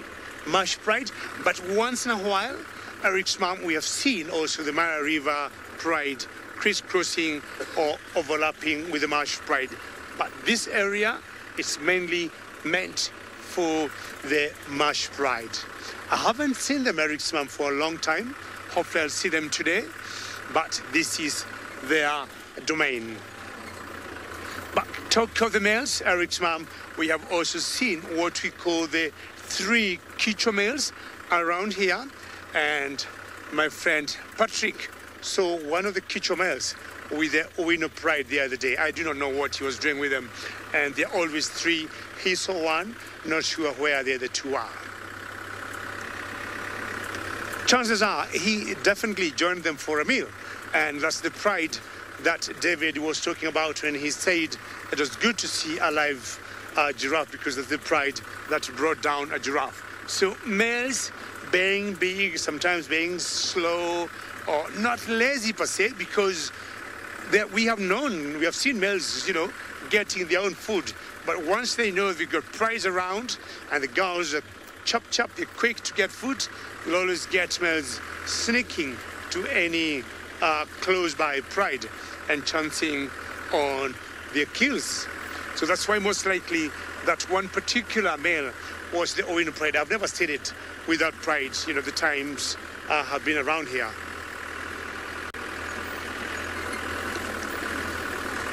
Been wonderfully good in terms of weather. The temperatures have tremendously gone down, which makes me feel very, very nice. And some of the animals that I've been talking about, for example, the rhino, it could easily now come out of the thickets and maybe just come in an open area and just like the giraffe we saw earlier, come and browse on small little plants in the open, or maybe go for a drink by the marsh area, who knows.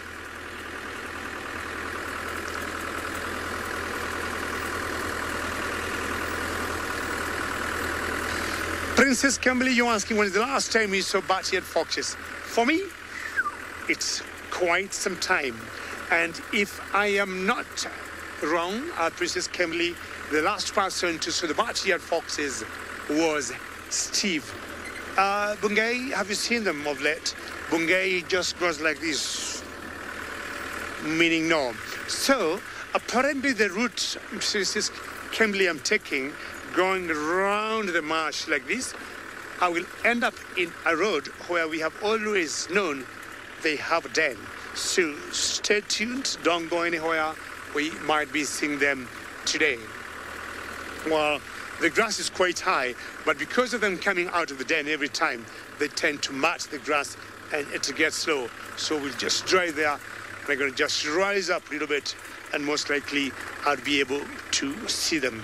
And unlike, say, jackals, which will always keep moving from, one area, or when they are looking for food, the bat-eared foxes tend to remain very close to their dens without going very far. This is one area many times I've seen black rhinos, either at the very edge of the forest that you see in front of me, or when they come out. Sorry, Mary, James said something there, if you don't mind coming back to me. Sometimes we get our comms coming in and disappearing very quickly before they land in my ear.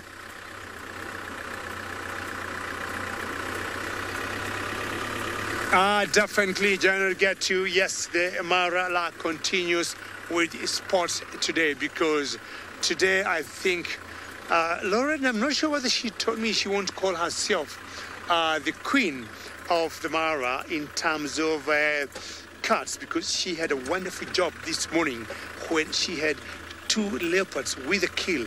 That was very special with Lauren. Hopefully that luck continues with us today.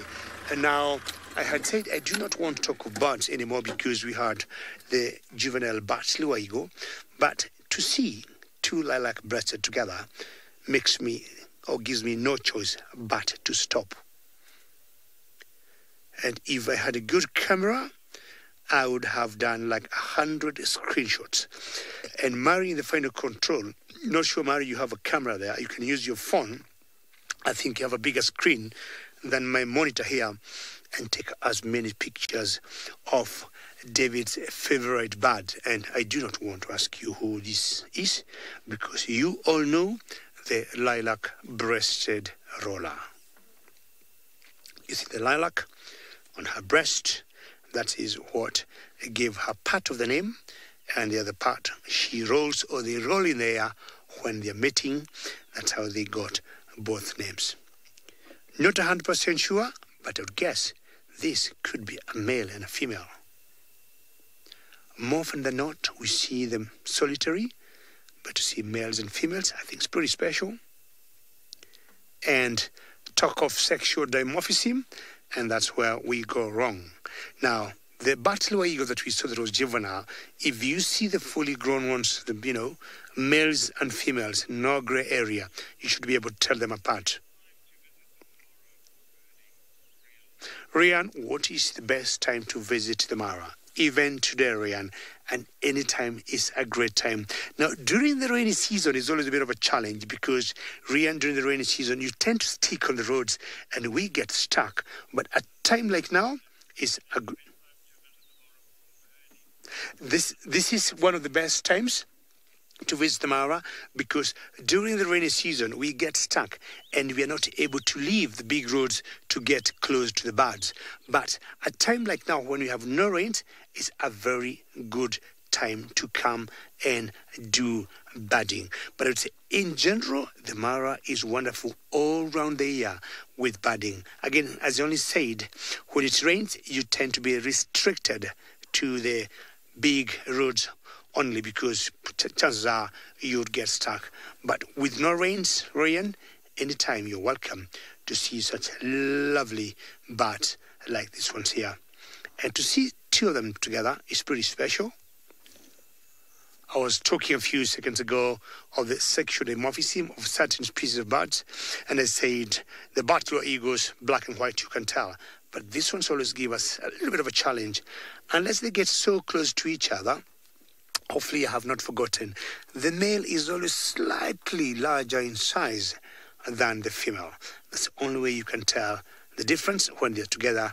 But of course, if you're lucky to see them mating, you will know who the male is against the female. And I think this is good. And Sina, you'd like to know how long these birds stay together, and I can tell you, sorry, I do not have a very good answer, but I would say it's a very short time, Sinak. Very few times you see them together like it is here, Sinak. In general, we see them in singles, either a male or a female. It's very few times we see them together. So I'll try and guess, Sinak, and tell you they stay together for a very short time. Maybe the issue, after mating, they go different directions. That's the only way I would say. But Sinak, I do not have a definite timeline when these beautiful birds stay together. See all the colors you see in that small bird there. And why would it not be my favorite bird in the whole world? In flight, who? I mean, you just want to catch it and you keep it in your house, as much as we not want anybody to keep these beautiful birds as pets. But in flight, they're some of the most beautiful birds. So sometimes they can be perched up there looking on the ground, and they could be looking for anything from insect, apparently sometimes even snakes. A bit of preening there, which is very typical of birds, just making sure all the feathers are in good shape.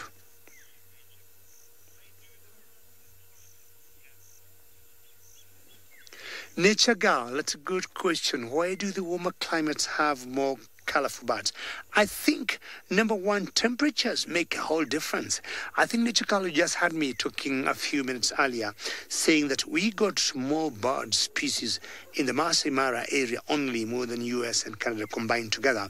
But I think we have more tropical conditions. I would say, one, they have a bigger choice of food, and for that reason, they tend to procreate better, and they are always, in general, very colorful. And also, Nature girl, I'm sure you know the superb starlings. You know how colorful they are. I had friends of mine who told me they also got starlings, not sure it was in America, but not as colorful as here. I'll maybe be finding out from my friends maybe later on and know exactly why in warmer climates our birds here are colorful. Look of turacos, Nature girl. See, the turacos that we have here are equally very, very colorful. And I think, hopefully, because where we are, we're not very far from a thick forest, we might be able to catch up a turaco even. But I would say the warmth makes them to have lots of food, and then their feathers will have all these beautiful pigmentation. One of the sightings I've had with the lilac-breasted rollers without moving. And I would say seeing two together, which is quite special. Thank you very much, lilac-breasted rollers. Keep smiling and always give me a similar cooperation next time. Alrighty, Tristan, any update for us, please?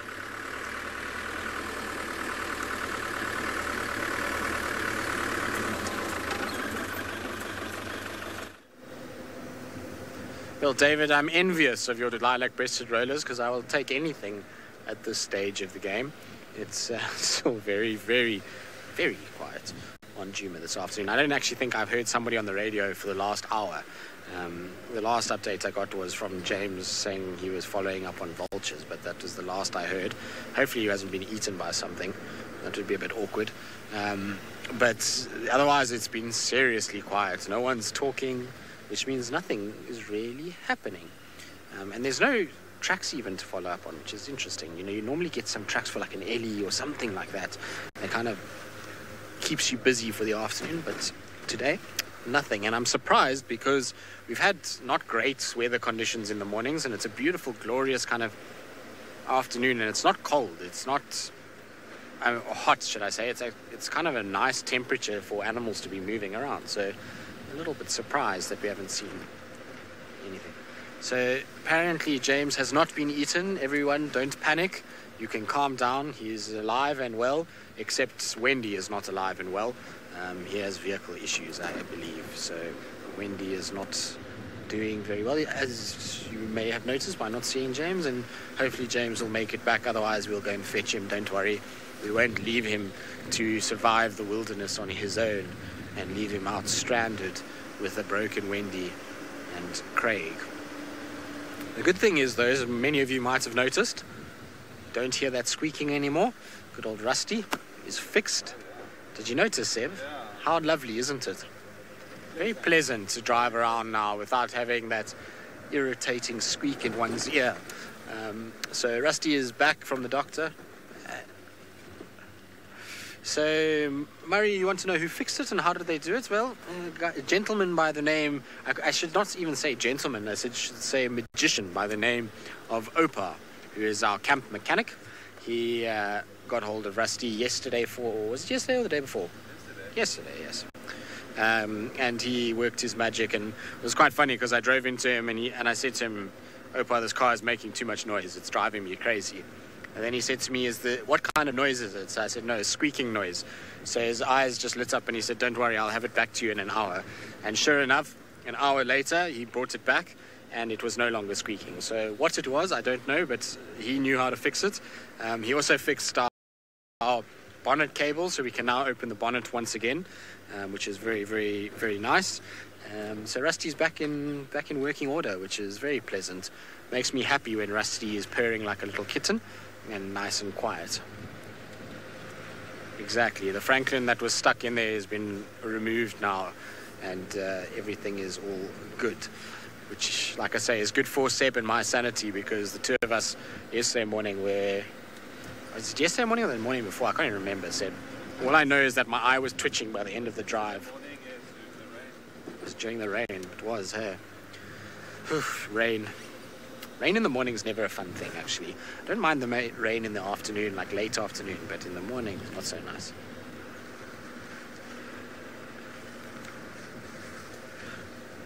Tamara, there we go. Exactly. Wendy was like, you're going to replace me?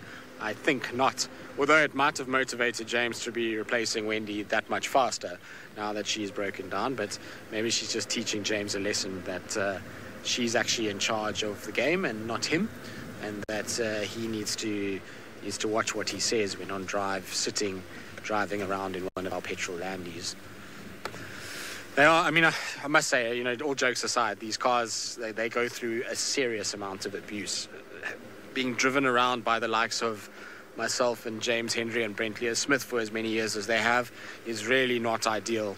They've been punished and put through their paces, and the fact that they still go as well as they do and give us relatively, touch wood, not too much in the way of issues. You know, we're very fortunate in that we've got these vehicles. The same cannot be said about the Mara vehicles. That is a whole nother story on that side of the world. Those vehicles are are a pain in the backside, if I'm honest. They really are not easy to keep running. Our mechanic on that side of the world, Shadi, who's also a magician, is somehow keeping those vehicles living. I don't know how he does it. They certainly give us a lot more issues than what these cars do, which is surprising given the terrain that we drive through. I think it's also that they just do so many more kilometers than what these cars do. You know, we'll do on average on a game drive here will be probably about 20 kilometers of driving, whereas in the Mara an average game drive is anywhere between 80 and 120. So it gives you an idea. It's almost 3 times the amount of driving. Well, it is 3 times the amount of driving that they do in a single game drive than what we do, and so it's probably why you find those cars deteriorate that much quicker. I believe actually Keto and Mila are both at the moment in the sick bay, and just Paka that is driving around at the moment and doing okay. So hopefully they'll both be fixed soon. Oh, the grass is long, eh, Seb? Just thinking now as we're driving, the grass has gotten incredibly long.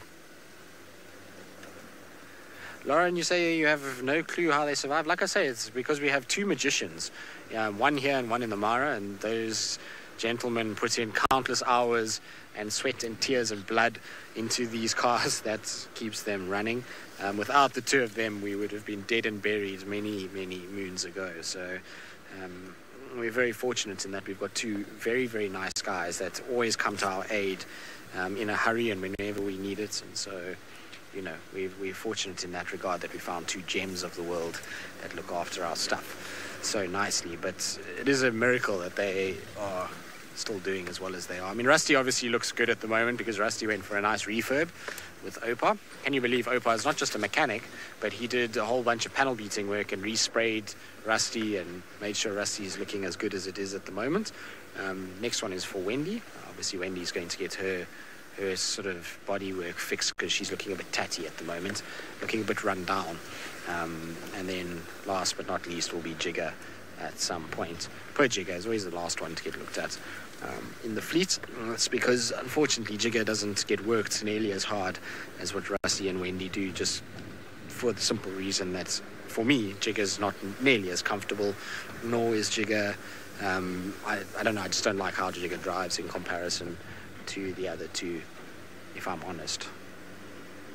That's asking for karma, isn't it? I feel like I'm asking for trouble with that one. I feel like the next time I drive Jigger, it's going to reaffirm just how much trouble it can give me. I'm going to get stuck somewhere or something like that. Or Rusty's going to break down and I'm going to have to drive Jigger for like 3 months as punishment for being nasty to Jigger. Anyway. All right, so back to our actual finding of animals, because we've been talking about cars and things like that. We're in the west at the moment. We're just kind of scratching for any sign of Shadulu or Hukamuri, given that we were talking about them earlier. It's an off chance that they would be here. So we're just quickly checking, and in the meantime, we're going to send you across to James, who apparently has now fixed Wendy and is back up and running.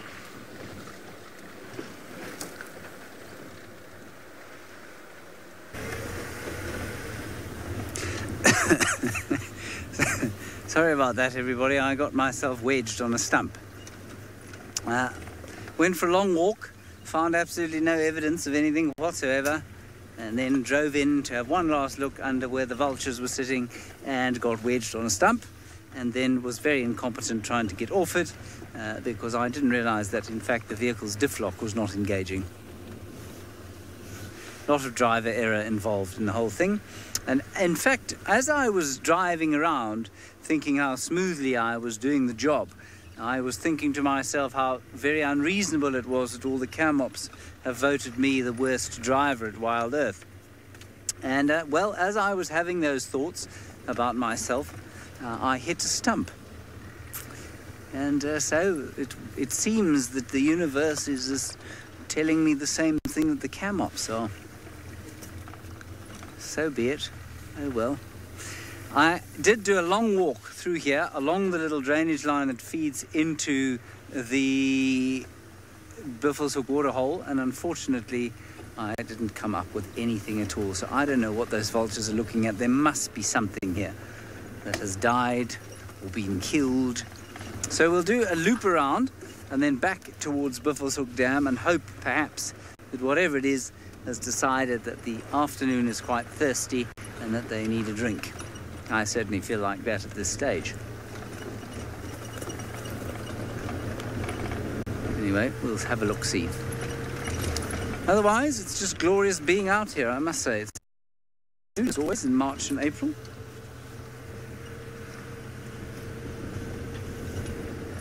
Even if there isn't an enormous amount of wildlife to look at. I don't even know what you've been seeing in the Maasai Mara. I assume lots of nice views and perhaps some buffalo. Right, we'll just drive down here. Nasty bit of road. Well, road is a strong term.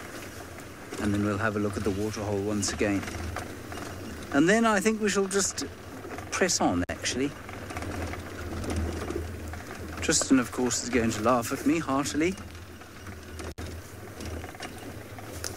I believe you've been looking at lots of birds in the Mara. That's good. Has the video about the worst or the best driver at Safari Live come out yet? Do you know? Does anybody know? There is one being made, or has been made and has come out. I'm not sure if it has or not. It's very funny. I think it's very funny. Anyway, if it hasn't come out... it hasn't come out yet. So when it does, I think you'll have a good laugh at all of us.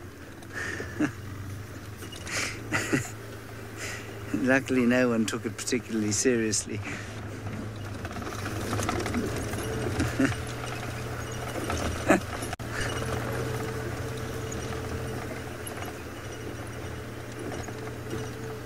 MGN, yes, thank you very much for your positive thoughts. You say, don't worry, driving is only 90% of a safari. Well, yes, exactly. The other 10% I'm okay at. It's just that 90% that I'm not very good at. It's because I'm short, you see. I can't see over the top of the dashboard. I have to have the special cushion, see? I had a special cushion made for myself. Not only for myself, of course. It has been made for Trishala and for Lauren and Jamie as well. I don't think any of them use it. I think it's just me. Daniel, you were asking if I can see over the dashboard. Daniel, I can. I hope you choke. I don't really hope you choke, of course. That was just a joke.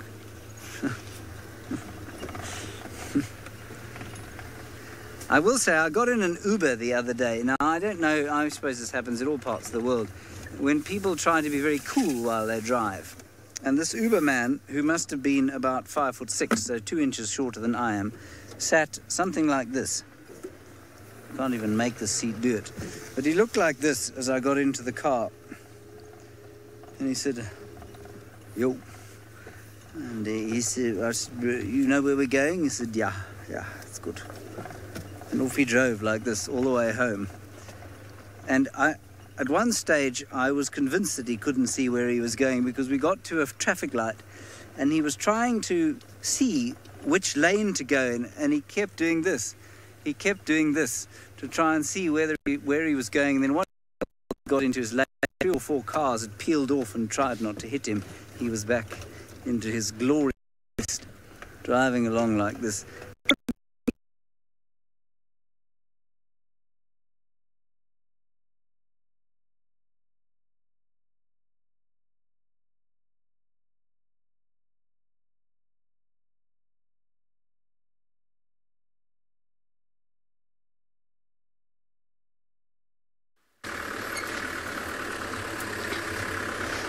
Well, sorry about that. And sometimes we'll have these picture breakups. You imagine where we are in Africa for us to bring you all these wonderful sightseeing that we, bring to you every morning and every afternoon. About, a month ago, I was talking to a viewer. Of course, I was, still doing the show. And I was showing my favorite Pride of Lions, and I'm talking about the Sausage Trip Ride, and all the cabs were out. And this viewer told me something interesting, that he was in New York Look at that. And we are talking like halfway around the world and where I am. And he told me, you know what, David, I'm enjoying that sighting with you in real time. That was very special. Now, you imagine all the mountains, the hills, the rivers, the trees, and all the moisture in the air. So for us to get to you that picture or those high resolution sightings from here to there, we face so many challenges. But in general, we are always winning. So once in a while, we'll face those gremlins, and we apologize for what just happened there. But at the end of the day, we'll always put on our gloves and we tackle them. Back in the camp, you know, we have some wonderful team of engineers who do a very good job, and they'll always troubleshoot and find out what is the problem, and above all, where is the problem. And the other day, one of the engineers I was talking about, by the name of Edwin, we were just sitting over dinner, and I do not know that it was him who started, you know, I did not talk over dinner table of all the different departments we have, you know, in Safari Live. And then we had guides, we had the camera operators, we had the engineers, we have the directors and the final control, we have the vision mixers, we have the producers, not forgetting the chefs who do a wonderful job for us. And Edwin said, which department do you think is most important in the company? And I'll finish you that story much later on, and let's find out whether James is winning or not.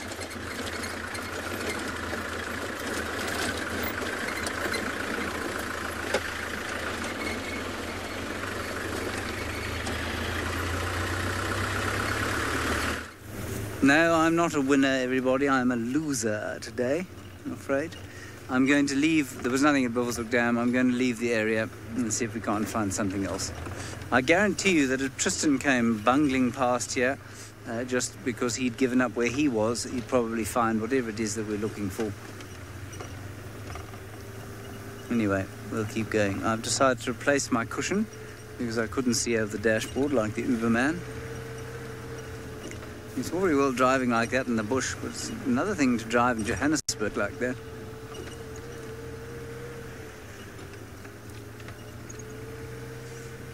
Anyway, let's see what bits of interesting biology we can find out here. There's another vulture up top there. I'm not going to try and show him to you because I think it'll be irritating for Craig, because he's just sort of hiding in the branches, but maybe if we drive slowly around here, we'll be lucky.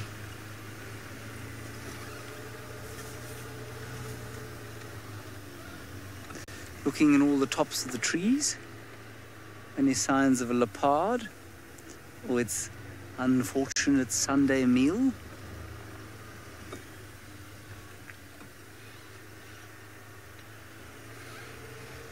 Not a lot of tracks of anything around here, I must say.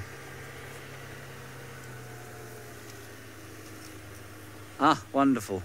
Let's go across to Tristan, who has found what is described as a live animal in the form of a hyena.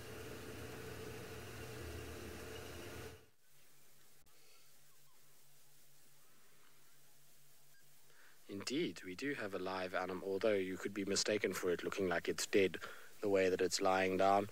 Our hyena is passed out and very, very, very sleepy at this stage, and I can't say I blame it. I suppose it was, you know, been quite a warm afternoon. I suppose it wasn't too hot, but it's warmish and the sun's been out, and given that they spend a lot of their time moving around at night, I suppose now is like early morning for them in their world, and that's why they're having a bit of a rest. Now you can see it not breathing too fast, in fact hardly breathing at all now. She stopped breathing. She was holding her breath, Seb. She was trying to scare you. You can see how long it takes her. No, she is breathing. It's just very, very, very... she is breathing, I promise you. Seb's getting a bit worried here that she's just kind of... Yeah, the ears twitched, and so definitely is breathing and is alive. But in a state of complete recline at this stage of the game, and can't say that I'm too surprised. It's a little bit early to come to the den. We are at the den, for those of you who are wondering. We thought we'd just pop past because we hadn't found anything else, and we thought we'd just come and have a little look quickly. It is a little bit early for these little ones to be out.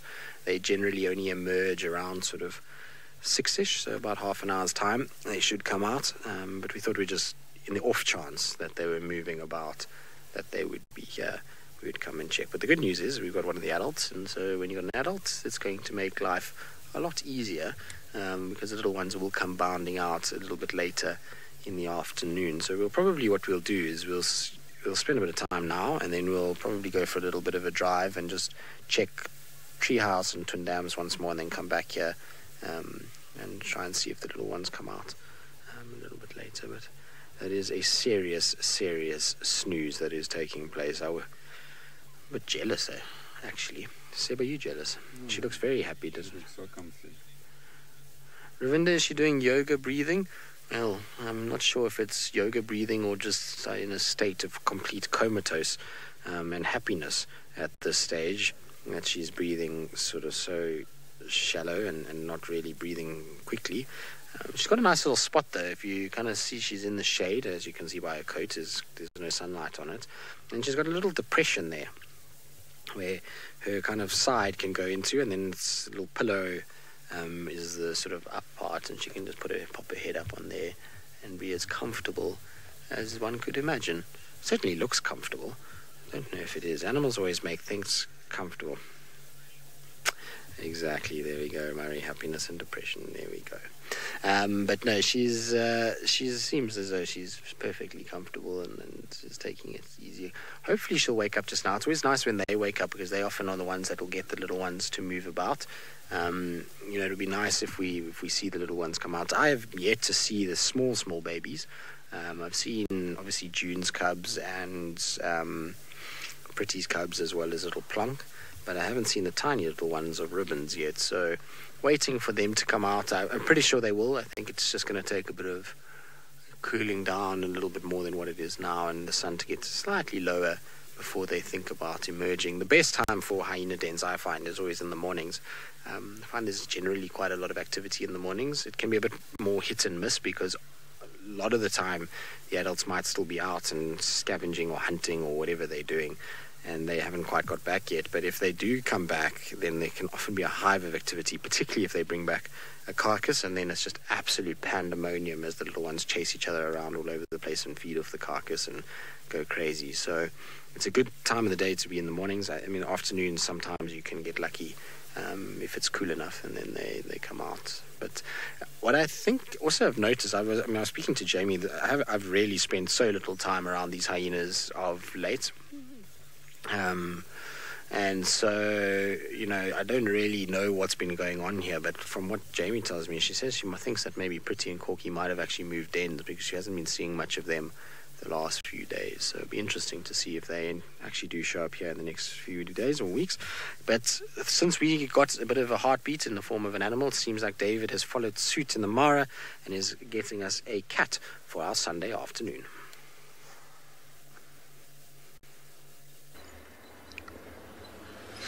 Yes, hyenas will always have a lot to tell, and they're some of the most intelligent animals we got. And I would say we are getting lucky. You remember earlier saying as it cools off, we get more life, we get more action.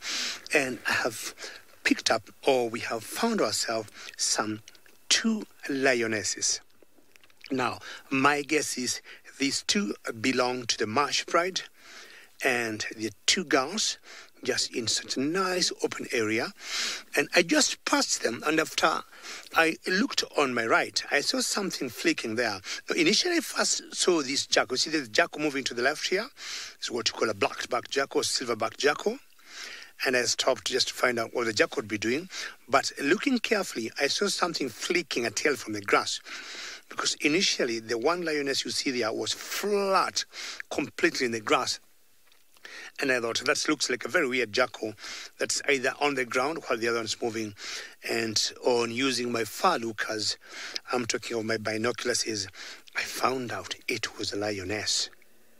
So the other one is on her left, flat, which is very typical of lions, in the middle or when it's still rather warm. But either this one now is looking at their surrounding on a possibility maybe of a meal later in the day. Well, from where I am, Mary would like to also to double confirm whether this is the Marsh Pride, but I would be happy if any of the viewers could have a different feel of who I got. But I was thinking, because I'm not very far from the Marsh Pride, I would guess so. But maybe, ladies and gentlemen, because you are always our experts, please tell me if anybody would think otherwise. I would be very happy to know. But I'm so close to the Marsh Pride area, and that's why I guess it could be that. Or maybe the Marsh Breakaway. Possibility of those two prides is one area I have not been for a very long time, and especially when they are not looking at you and they're facing the other way, it could be different. Well, ladies and gentlemen, hashtag Safari Live on Twitter. If maybe possibly you'd be in a better position to tell me which these two girls are. At least we have one that we can see. It's rather difficult to tell who they are, especially if you don't see their faces. Their faces will always tell us a lot. A little scars on their noses, a little split. They may have, like the male Kipuli, some tarred or tawny ears, or some their eyes could be either very light or very dark, like Klimpy, the one lioness in the Sausage Pride. We know her eyes and kingtail are very light. So it could be some of those characteristics that we look at. She's now facing in the direction we are in. Just faced away, and hopefully you'll be able to tell me who you think these two females are, and especially the one that's just laying down in that particular direction. But my guess would be either the Marsh Pride or the Marsh Breakaway, because I'm not very far. I'm about 4 kilometers or 3 kilometers from the Marsh Pride, just slightly under 2 miles from that area. And who is that? Spotted hyena?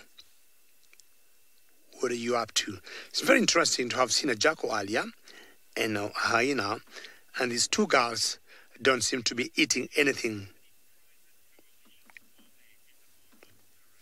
Grace, good question. How many prides? How many coalitions? Whoops. Good question. I would say for the pride in the Mara, let's talk of the Mara Triangle. You know, the Mara is so huge. We have what you call the Mara Triangle and the main Mara. We are based in the Mara Triangle, and the Mara Triangle alone has over 10 prides. Over 10 prides. The other side of the Mara, what is called the main Mara, has also, I would guess, about 15 prides. Now, where we are, we can easily identify the 10 prides for you. So, and yeah, those are the prides. The coalitions, mainly, we have what we call the Kichwa males, because you don't have as many coalitions as prides, because the coalitions will be moving from one pride to the other. So we have in the same, exactly the same spot I am, we have what we call the Kichwa males, which are always 3. And further south to my favorite pride of lions that we call the Sausage Pride, we have the Ondonyo Pike. And not far from there, we have another coalition that has another male that is called Kipuli. We all know of Kipuli. And then we have one young star that is always hanging around with the Owino Pride, which we think should be having, a coalition pretty soon. And as you move towards the Mara River, near a lodge that we call Serena, we got another coalition there that we call the Scarface.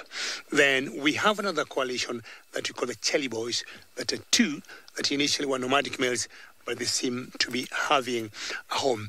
Now, because one lioness has also risen up, let's have a quick look at it. But the prides are many, many. 1, the Marsh Pride. 2, the Marsh Breakaway. 3, the Mara River Pride. 4, the Mogoro Pride. 5, the Owino Pride. 6, the Sausage Pride. 7, the Salt Lake Pride. And I should be going to 8, the Paradise Pride. I've always comfortably counted 10 prides. Where am I losing the other two? But I've always known for a fact I could identify for you about 10 different... Oh, the Olololo. How would I forget the Olololo pride? Come on, Bungay, you need to wake me up, Bungay, if you can get me a cup of coffee. The Olololo pride. And Olololo pride have been like the largest pride we have here. But we got the sausages that have come in. And if I'm correct, the sausages got 10 cubs now, 5 females, 15, 2 coalition males, 17. If nothing changes in the dynamics of that particular pride, it will be the largest pride in the Mara Triangle. Yes, 10th pride. Yes, you got now. The Ondonyo pride. Yes, I've always known 10 prides. Very good. So I need to leave these two girls. And again, as I say, should anybody be 100% sure which pride this could be, I just guessed either the Marsh Pride or the Marsh Breakaway, please let me know. Hashtag Safari Live as we take you down to South Africa to Tristan with his spotted hyenas. Well, nice that David found some lions, and hopefully we'll figure it out as to who they are. As you can see, June's little ones are out and about and exploring. We haven't seen Ribbons yet, but it's no surprise that June's are out, given that she's the one lying here, and they've kind of been moving around, sort of sniffing and being as naughty as they can. Well, not naughty, actually. They've been very good. They've been biting everything, though. All the little branches and things are being bitten and chomped on. The one is very adventurous, though. The one has gone towards the pan that is behind us, and this one looks like it's going to follow suit and also head off in that direction. Now, there's a very odd sound that is coming from our northern side at the moment, and we can't work out exactly what it is. It sounds like baboons, but not quite. So I'm just going to stop talking for a bit. I just want to listen carefully.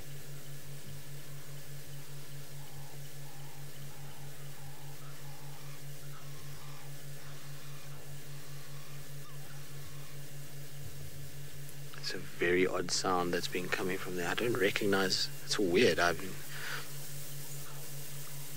Sounds like it's getting closer.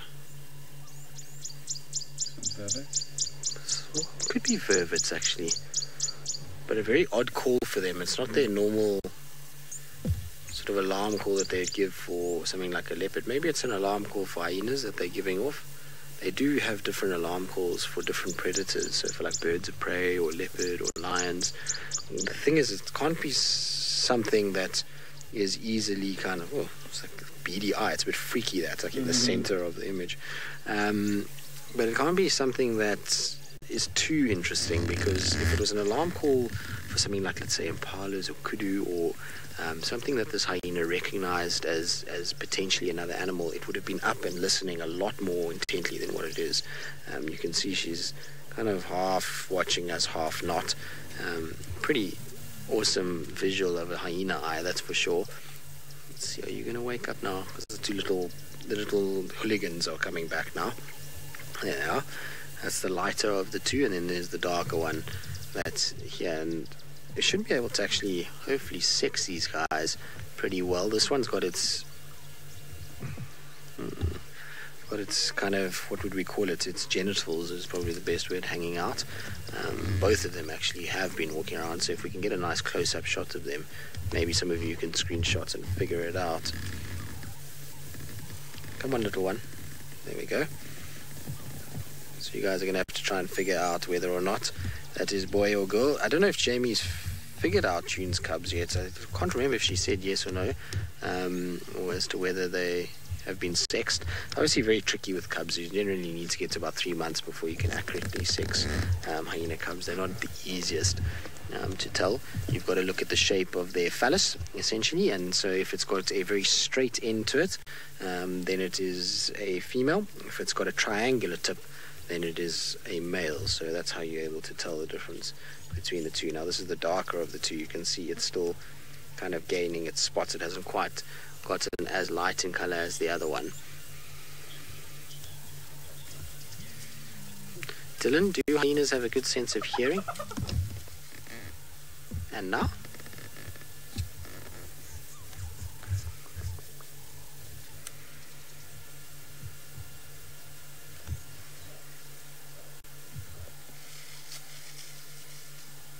No.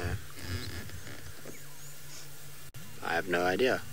And sorry, also this is ribbon, not June, like I said earlier.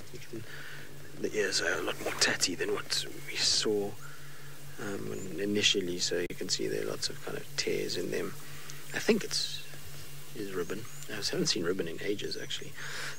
It looks like her ears are shams. She's got left, yeah, she's been hammered, unfortunately. I actually saw when her ears were quite badly kind of chomped up. But I wonder what caused those little ones to run. Maybe they saw the other little ones, or I don't know what it is. They just kind of all of a sudden got a bit of a fright and went running off towards the den. Ribbon doesn't look too kind of stressed by anything. There we go. You can see he's kind of gone back to having a bit of a nap. So not sure what's causing those little ones to be a bit distressed. Maybe they just got a fright and a bird flew over or something like that, and that's why they went scuttling off. And a little one. It also explains why the approach towards ribbon is not one of kind of going and suckling and nuzzling up to them and playing. You know, these little ones will be from a different mom, and so they would not suckle from ribbon. I'm still intrigued by the sound, Seb. I'm not sure it's vervets. I don't really moved from still in the same location. I wonder if we should go and check it out just to see and then come back here. Might be worth it. Right, this little one got a fright with something above it and is busy investigating the tree, and so while we go investigate the sound and see what it is, we'll come back just now. Let's send you to James with the bird.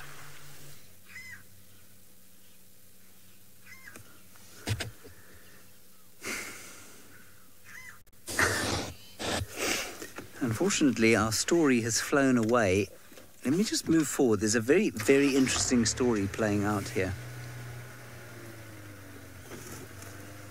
Let's see if you can get him again, Craig. What we've got is a great spotted cuckoo. There. Zoom straight in there. No, that's a crest barbet, is it? Yes. But a great spotted cuckoo that is in here being fed by its Burchell starling hosts. So it's very obviously a juvenile, and I'm just going to be quiet while you listen quickly.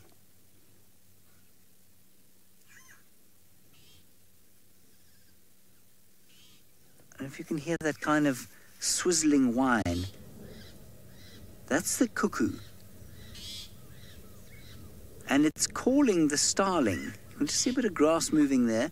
It's calling the starling down, and the starling, we've watched it feed the cuckoo once. I thought it was attacking it for a second until Craig said, no, it's feeding it.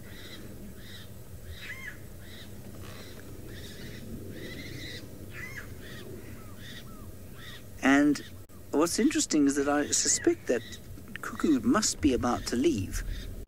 Now, for those of you unfamiliar with cuckoo biology, they obviously never meet their own offspring, right? So that thing's parents would have laid, well, its mother would have laid an egg inside the Burchell starling's nest, and I suspect it's in the dead tree just behind us, and then flown off.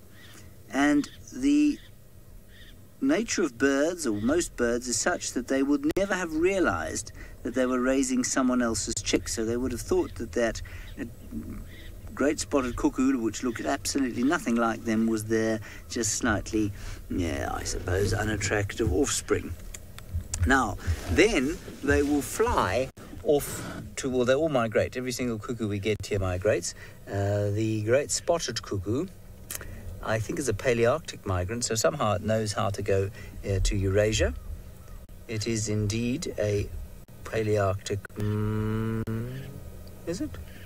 There are a number of different subspecies, actually, so some of them, in fact, do remain in Africa. Northern Africa and Southern Europe. Anyway, I don't know which one that was. But some youngsters take or will spend their first season here, and I just want to see when they normally leave South Africa.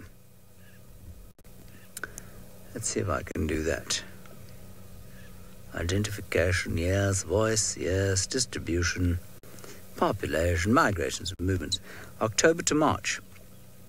Median arrival date 12th of October, departs second half of February and early March, later May in Namibia, and occasionally overwintering.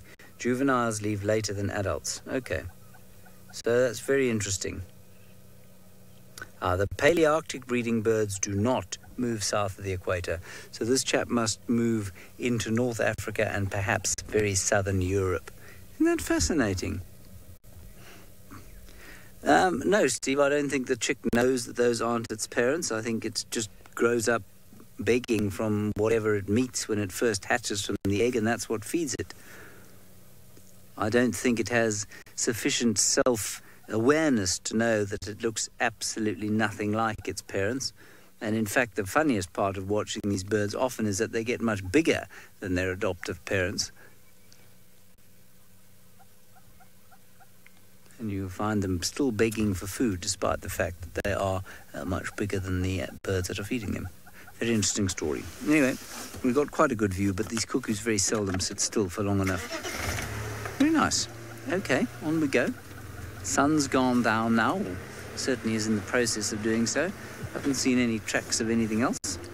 So we'll just keep on enjoying our afternoon, I think.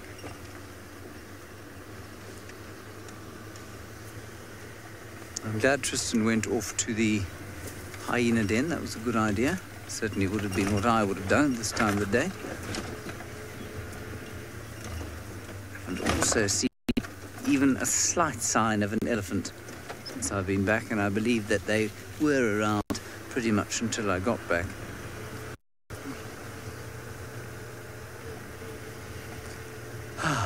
Glorious. We'll go back past Twin Dams and then up the east again. We'll see if something hasn't come down for an evening drink. And we'll probably travel there via the Marti. That's this riverbed here.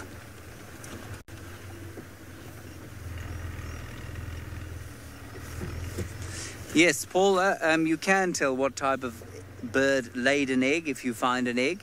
They're all very different. Some people are experts in that sort of thing. And a cuckoo's egg actually often looks like its host's egg. They can somehow disguise their eggs to look like their host's eggs, which I think is rather remarkable. Very interesting. I'm not particularly good at doing that. I don't recognize eggs particularly. What is that in front of us? I think it's... Did you think that was a leopard? Look, Craig and I found a leopard. We didn't really.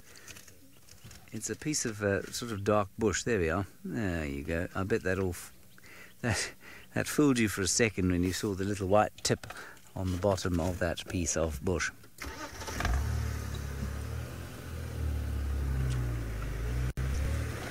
We both got so excited.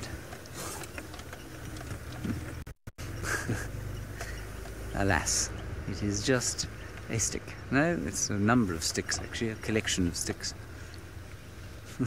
Yeah, almost exactly like a leopard, Craig.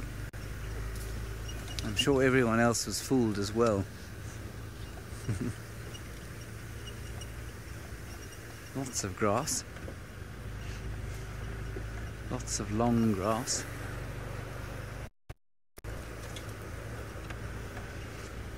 Anyway, so it goes.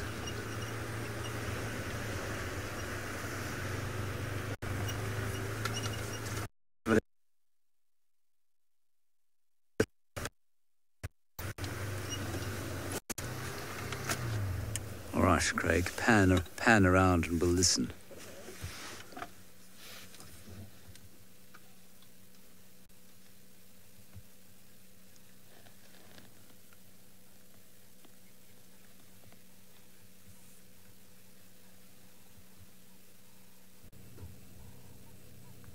And so we go into the changing of the guard, which is, of course, the changing of the cameras in the Maasai Mara.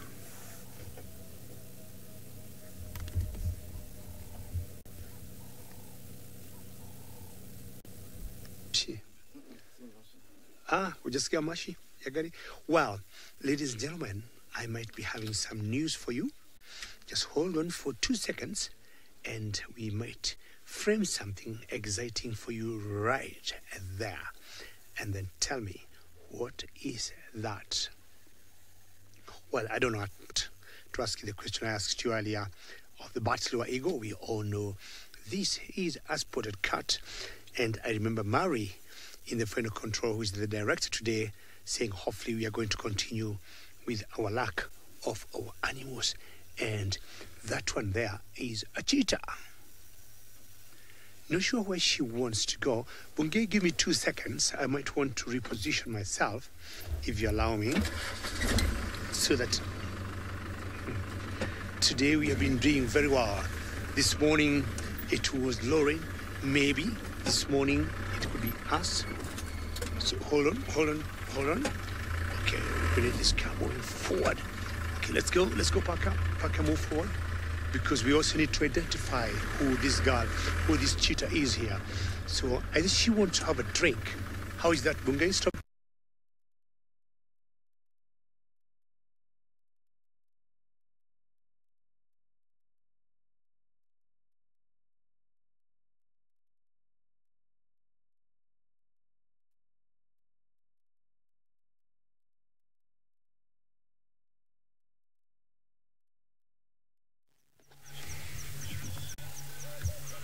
Well, unfortunately, it sounds like there's a few gremlins where that cheetah is, and as you can see, we're sitting with some kudus at the moment. This is not what was making the alarm call, just by the way, before everybody thinks that these are why we're sitting here. It's not it. It turned out, actually, which is really interesting, it's the first time I've ever heard this particular animal make the sounds that we were hearing. We thought it might be kind of a weird vervet call, because it was making that kind of strange sound, but it was actually a tawny eagle that was being mobbed by other birds, and it was making this kind of weird sound. I've never heard a tawny make that sound before, so it was super interesting. Unfortunately, it flew away before we could kind of get it on camera, so not ideal, but it was very, very cool to see. And that led us then, we stumbled into the kudus at Treehouse Dam, and we thought, well, we'll just have a quick look at them while we're here, and then we'll go back to the hyena den shortly. But very, very cool to be kind of eye level with them. And there was that one that was in the long grass. Unfortunately, it moved. That one can take its place, but it's like a sea of grass between us and them, and you can see a few oxpeckers that are on the kudu as well, that are driving them mad with the ears, particularly. Imagine big ears like that.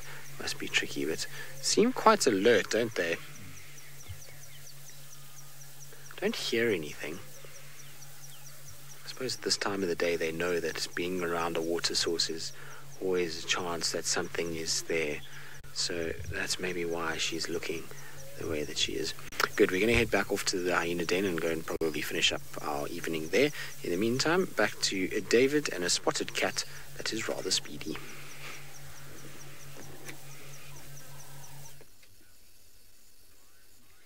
Well, ladies and gentlemen, number one, my apologies. We had a picture breakup and you lost me. Not sure who had a similar situation in South Africa, either James or Tristan. This time it was me, and my apologies. Well, number two, you might be wondering what color is this cheetah? Well, it gets much darker here quickly than in South Africa, and that's why our cheetah looks to be like in black and white, because we are already using infrared. It's a bit dark here, and if I look at my watch, it's about 7 o'clock. Well, it's about 6 o'clock in South Africa, and they're still in daylight, and they're still in color. So that's why our cheetah looks different, and Bungei has been able to switch from that normal camera to this very special one, which we use, and we do not disturb the animals when we are watching them. Now, she has climbed up a small little hill. Bungei, if you go back right there to my 9 o'clock or 12 o'clock, she's right there. So what I want to do, Bungei, before you go there, why don't I back up? Because I've seen her where she has come out, and this will be very exciting, because she was in some very tough thickets, which could be very difficult for us to drive into, and she has come out in a better open area. So just have to back up slowly, and I'm sure after having a drink, because she was drinking, she'll come and give us some better profile. Cheetahs, unlike leopards, will not stay in thickets. They normally prefer open areas where they can see themselves and where they can also see their prey. Ideally, they face so many challenges, and leopards will go for cheetahs, lions go for them, and I can see her having a run. I'm telling you, I stopped right there. Bungay, if you don't like my angle, let me know, and I'll give you the angle you want. She has come out of the water in a very nice open area, and look at her. My guess, this is Busara, and how lovely to catch up with lions and a few minutes later to see a cheetah. A lot of francolins making a lot of noise, and definitely some of them, if they spot the cheetah, they're like, they're not very happy with them. And this is very special for us. Very good, madam. What position you have put yourself into. So because she has come in an open area, I'll just have to move like 5 meters. Maybe you'll have a better look on her face. What we do, we usually don't get very close, not to disturb them. As much as I said earlier, we got that very special camera that will give us wonderful profiles. And maybe we might be able to confirm 100% this is Busara. And I think either yesterday or the day before, Lauren, the queen of the cats, if we may call her, had this cat. Now let's find out who this is, and my guess is this is Busara. Hello there. What did you see? So they normally like being in such vantage areas, high places, places they can see 360, places they can spot either prey or any enemy that would be coming to them. Where do you want to go? Do you want to go for a hunt? Who knows? People have always said cheetahs are diurnal, cheetahs hunt during the day, but you'll be surprised. Even in darkness, cheetahs will hunt. I have seen a couple of times near the Sausage Republic. Sausage Republic is the place you see the sausage tree pride. I have seen cheetahs in that area. There are two that we call the border boys. I've seen them hunting in total darkness. But of course, you are lucky to have followed them, and we saw them slowly following some Thompson gazelles, and we knew they would hunt. Now she's moving to a particular direction and not sure where she should be going. It's not anything we have seen there, but it has cooled off, and because, cheetahs are fast runners and speed is very vital for them. With low temperatures like this, I'm not surprised if you take a chance. Maybe on a Tommy or a Grand Gazelle.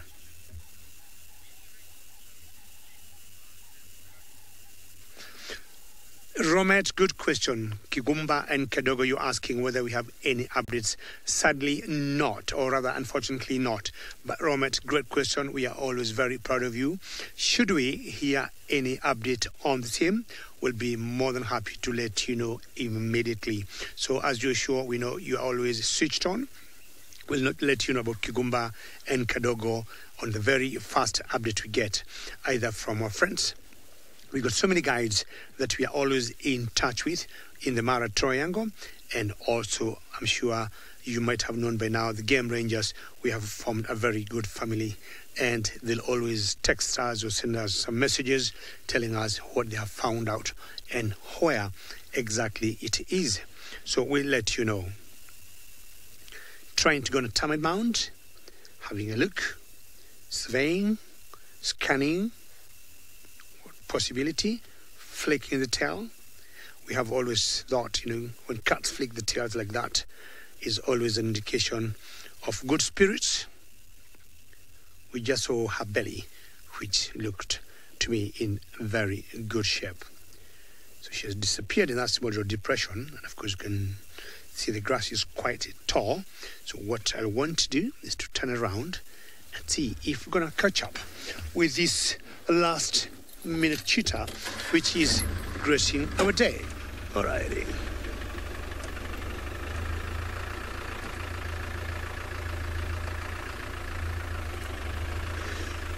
So I'm gonna reverse and try and catch up with that cheetah, and James Henry want to talk of some maybe squirrels on a tree.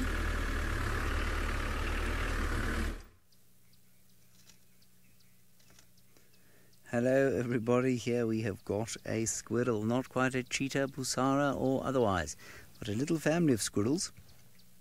and as a youngster, and they're just enjoying the last bits of light. There you go, you can see one sticking its head out, a bit like my nephews. Had their bath, put their pyjamas on, but still they like to just go outside on a gorgeous evening like this and have a little bit of a play. Mum and Dad probably tirelessly cleaning up their rooms. Might be Mum there actually, about to pour herself a stiff drink, and as the embers of the day slowly fade.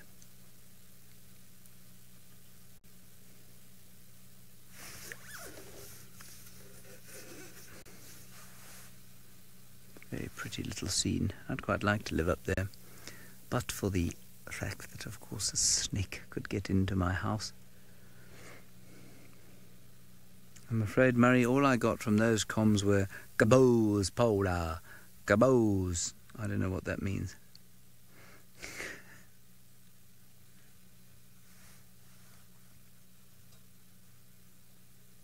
Looks quite a safe, fun place to live, doesn't it?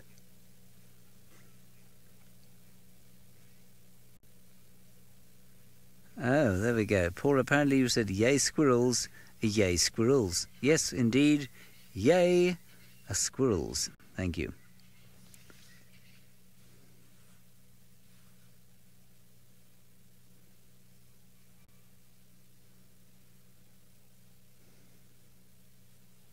Nice smell of this time of the year as well, of course, because all the grass is long, so it smells quite fertile. It's all in seed.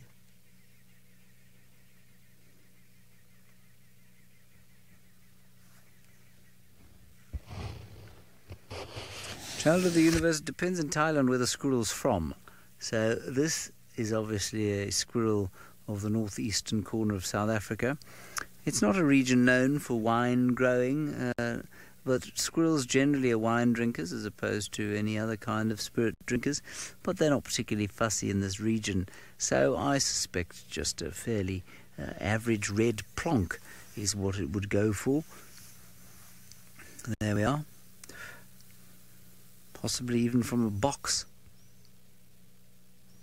Now, if you go down to Cape Town, of course, much like the people there, the squirrels pretend to know a lot about wine, and, well, they buy it according to its price. And so the more expensive it is, the more delicious they tell you it is, despite the fact that it all tastes pretty much the same. Of course it doesn't, but in Cape Town, well.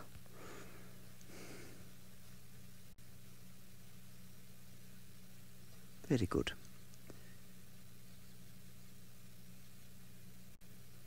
Imagine you had a little home on a limb sticking out over the earth like that. It'd be wonderful.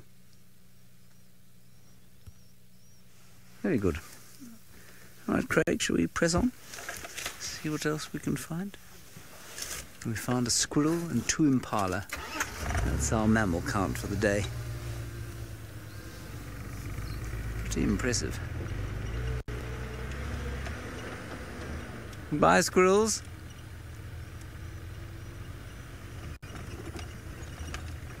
Alrighty, I have failed to find more mammals, but Tristan is back with his hyenas.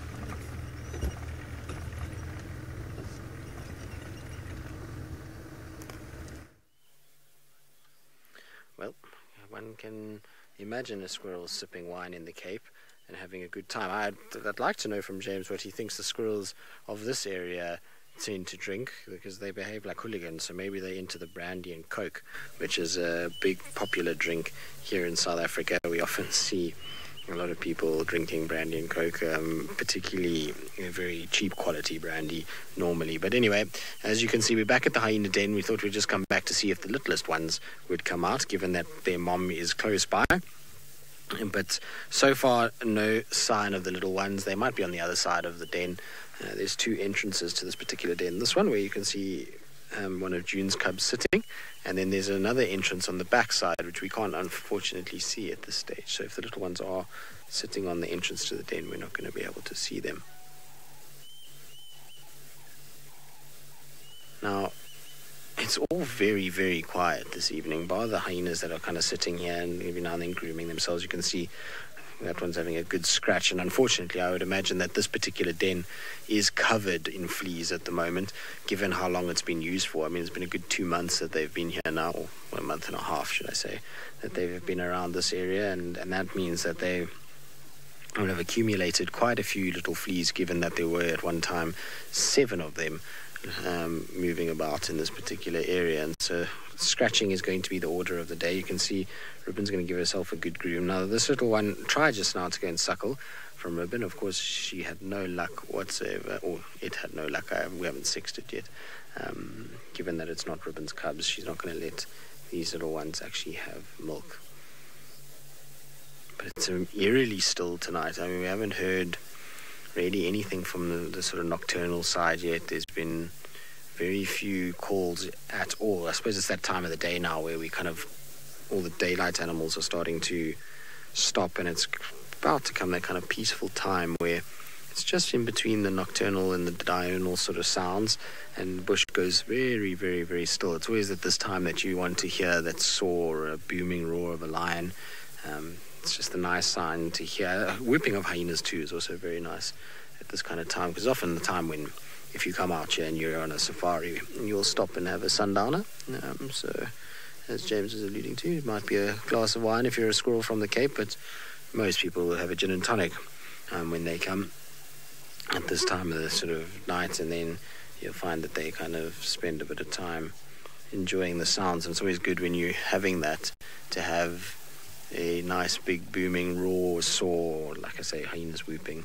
Always makes everybody very excitable for the sort of evening section of their drive, where the spotlights come out and you kind of slowly bumble your way home from your drink stop, or you head to an established sighting and kind of spend some time. So hopefully we'll get that at some point, but not yet, at least. Look at how this little one is approaching. Not so sure, is it? Lots of sniffing, but no real... No, you're not welcome. Go away. I don't want you near me. The flies are also unbelievable here this evening. You can see their ears are constantly twitching, and that's because of those little flies. Oh, no, go away. Cheeky is the little one. Anyway, we're going to sit here and we'll see how brave this little one is and if it approaches any closer. In the meantime, back up to the cheetah with David in the Mara.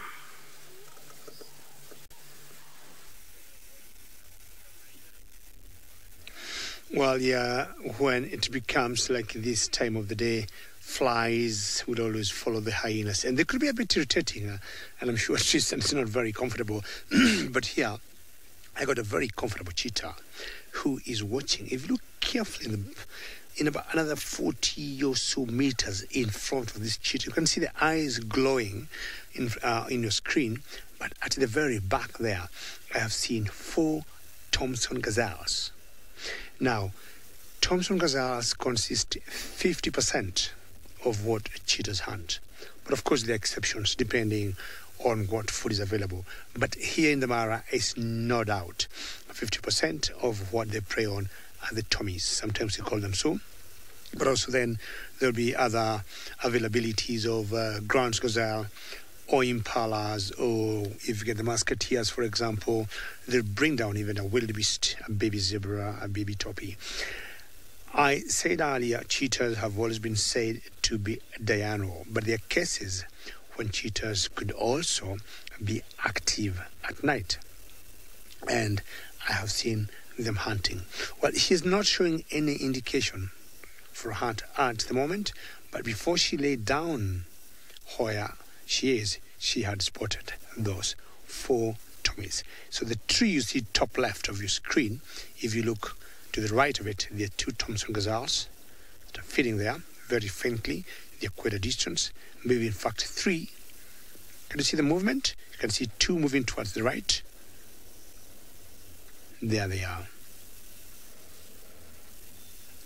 So we're only going to spend a few minutes here. And of course, knowing how shy or how sensitive cheetahs are, we might give her space the moment we'll see her having all signs and indication of going for a hunt. But at the moment, she's just looking and not doing much. Let's go back Tristan find out? Does he got some cuts or spotted hyenas?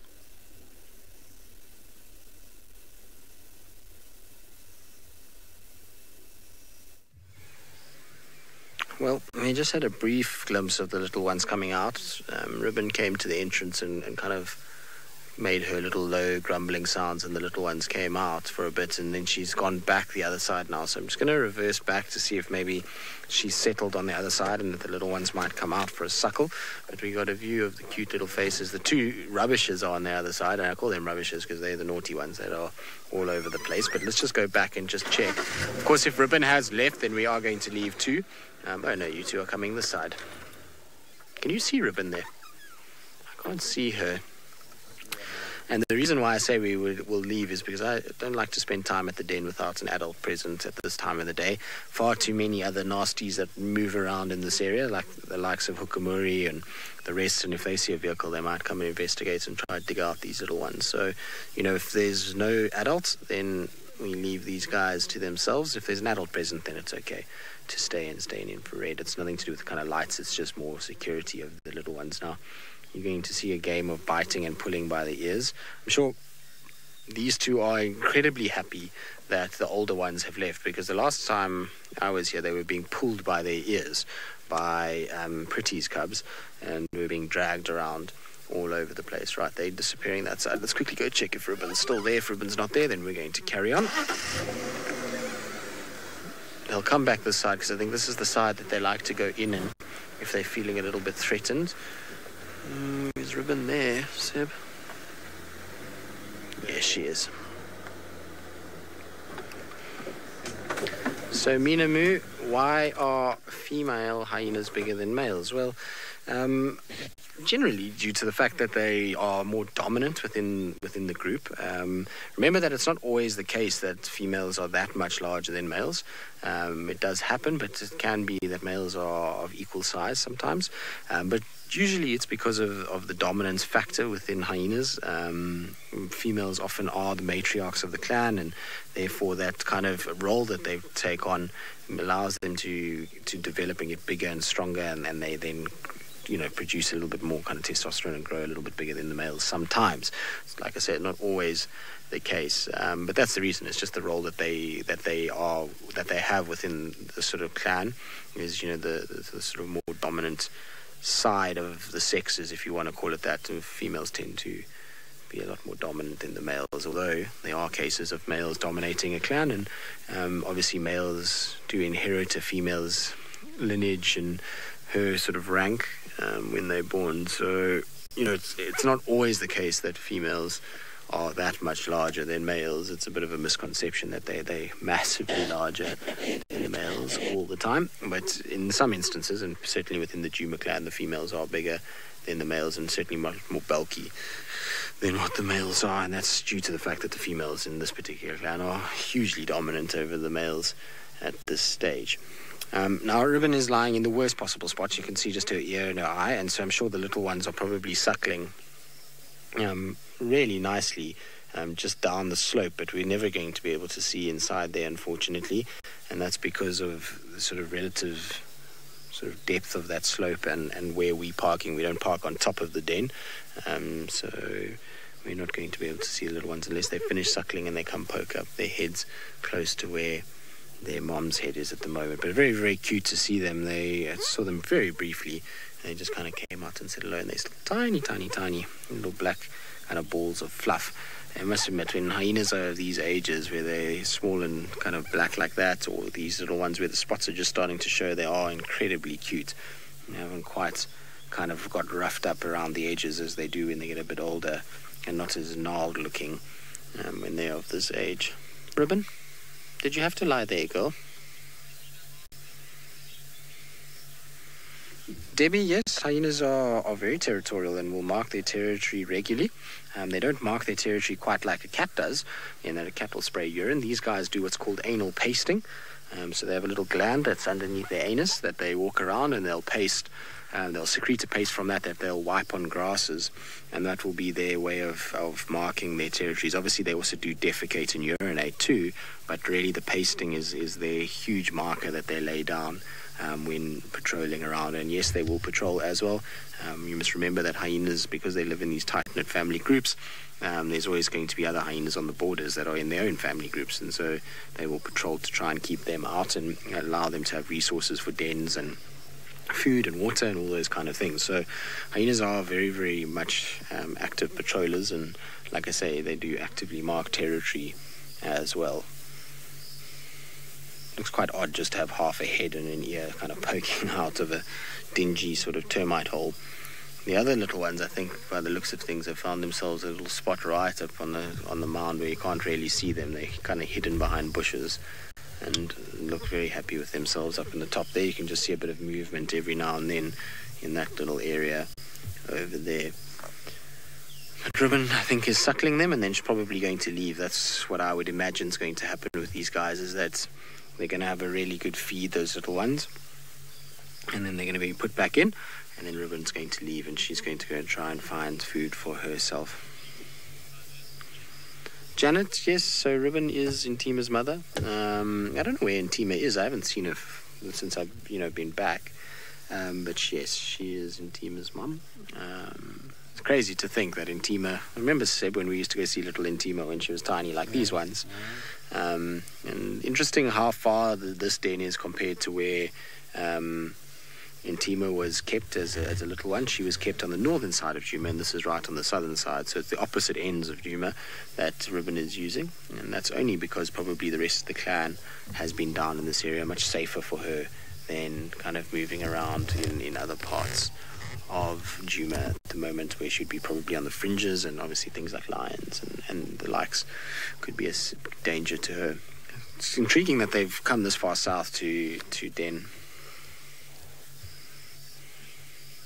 So Tesla, you say hyenas are the most adorable animals in the African bush?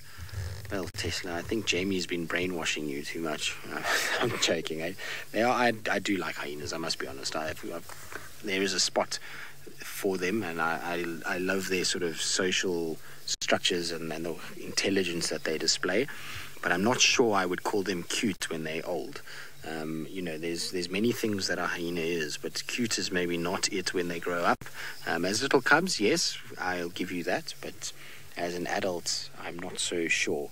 You look at the likes of some of these really old females when their teeth go kind of like little pebbles, and they've got scars everywhere, and they really don't look very inviting at all. Certainly look almost like something out of a nightmare. But when they're young like this and they're tiny, then they are super, super cute. I'll agree with that.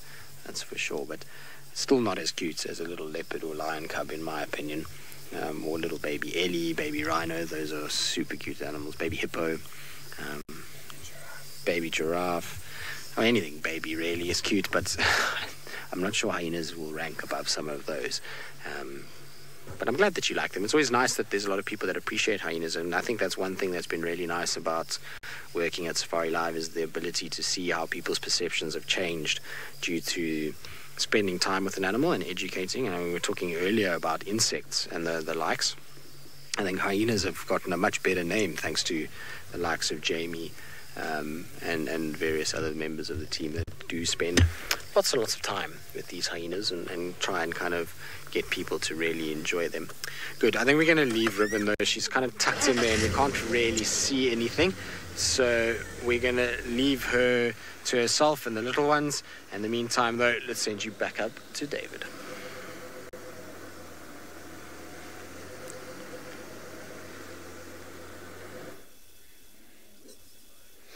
Well, Tristan, stay with those hyenas there, and you never know what might happen maybe before we end the show. I've stuck at the same distance, quite a distance from this particular female cheetah, who we call Busara. And all the time I've been here, I've been hearing lions roaring.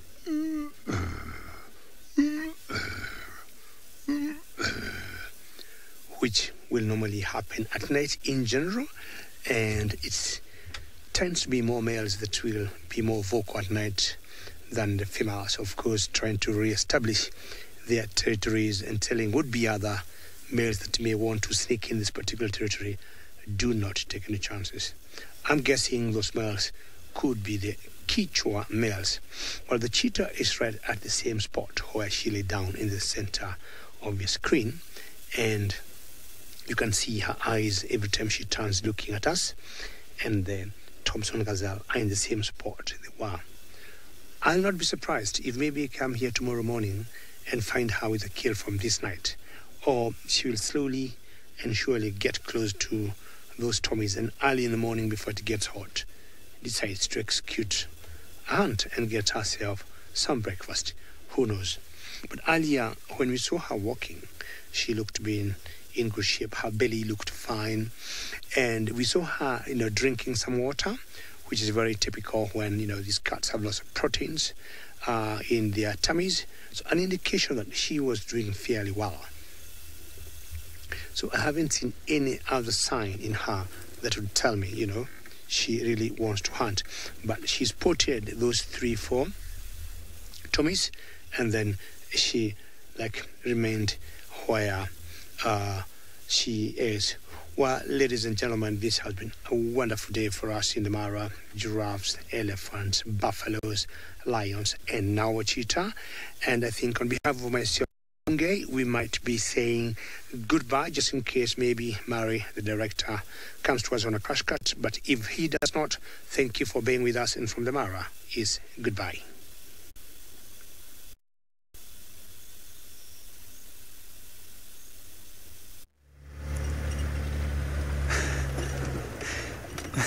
we've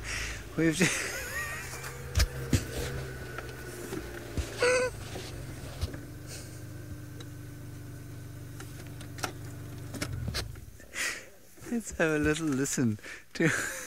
Once I've composed myself, I'll share what I'm laughing at. Let's.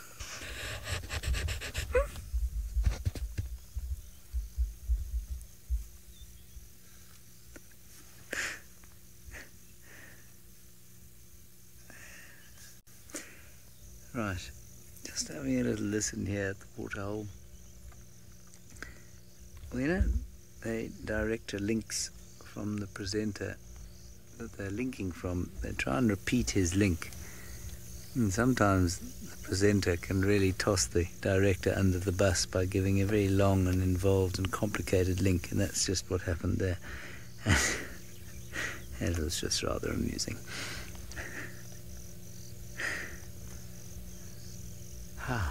What a beautiful day. What is having a drink there? There's something drinking. Oh, I think it's very neatly the birds we started on. No, down a bit. There we are. Look at that. Some Egyptian geese. How wonderful. How we started is how we shall end.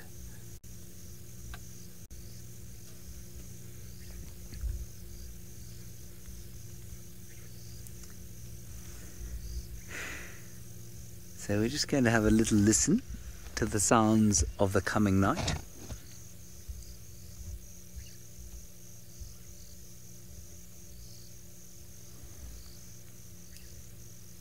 Which at this stage consists largely of crickets.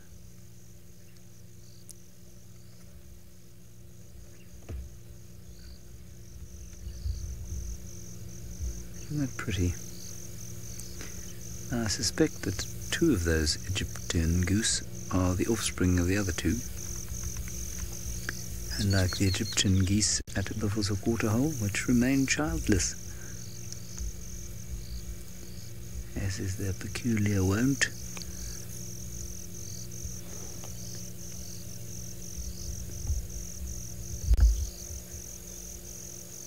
No frogs anymore. I've had a poor season for frogs because of the lack of rain. I'm sure it must feel like we've had a lot of rain, but really, I don't think we have. I'm not sure what the total is.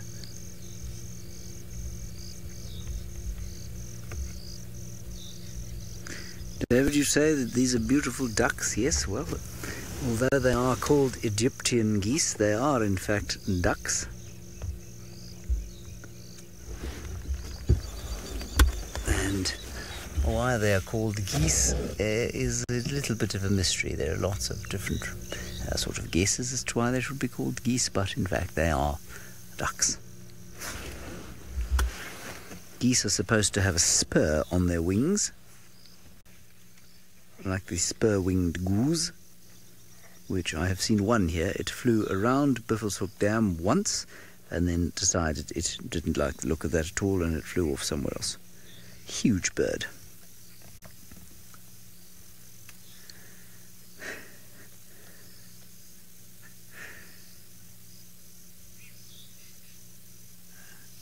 And a drongo calling its last in the riverbed below, along with some spotted dikops. All right, everybody, that's going to be it for this Sunday Sunset Safari. We will, of course, see you tomorrow at 05:30 in the morning on Monday. Many of you will be driving in the traffic.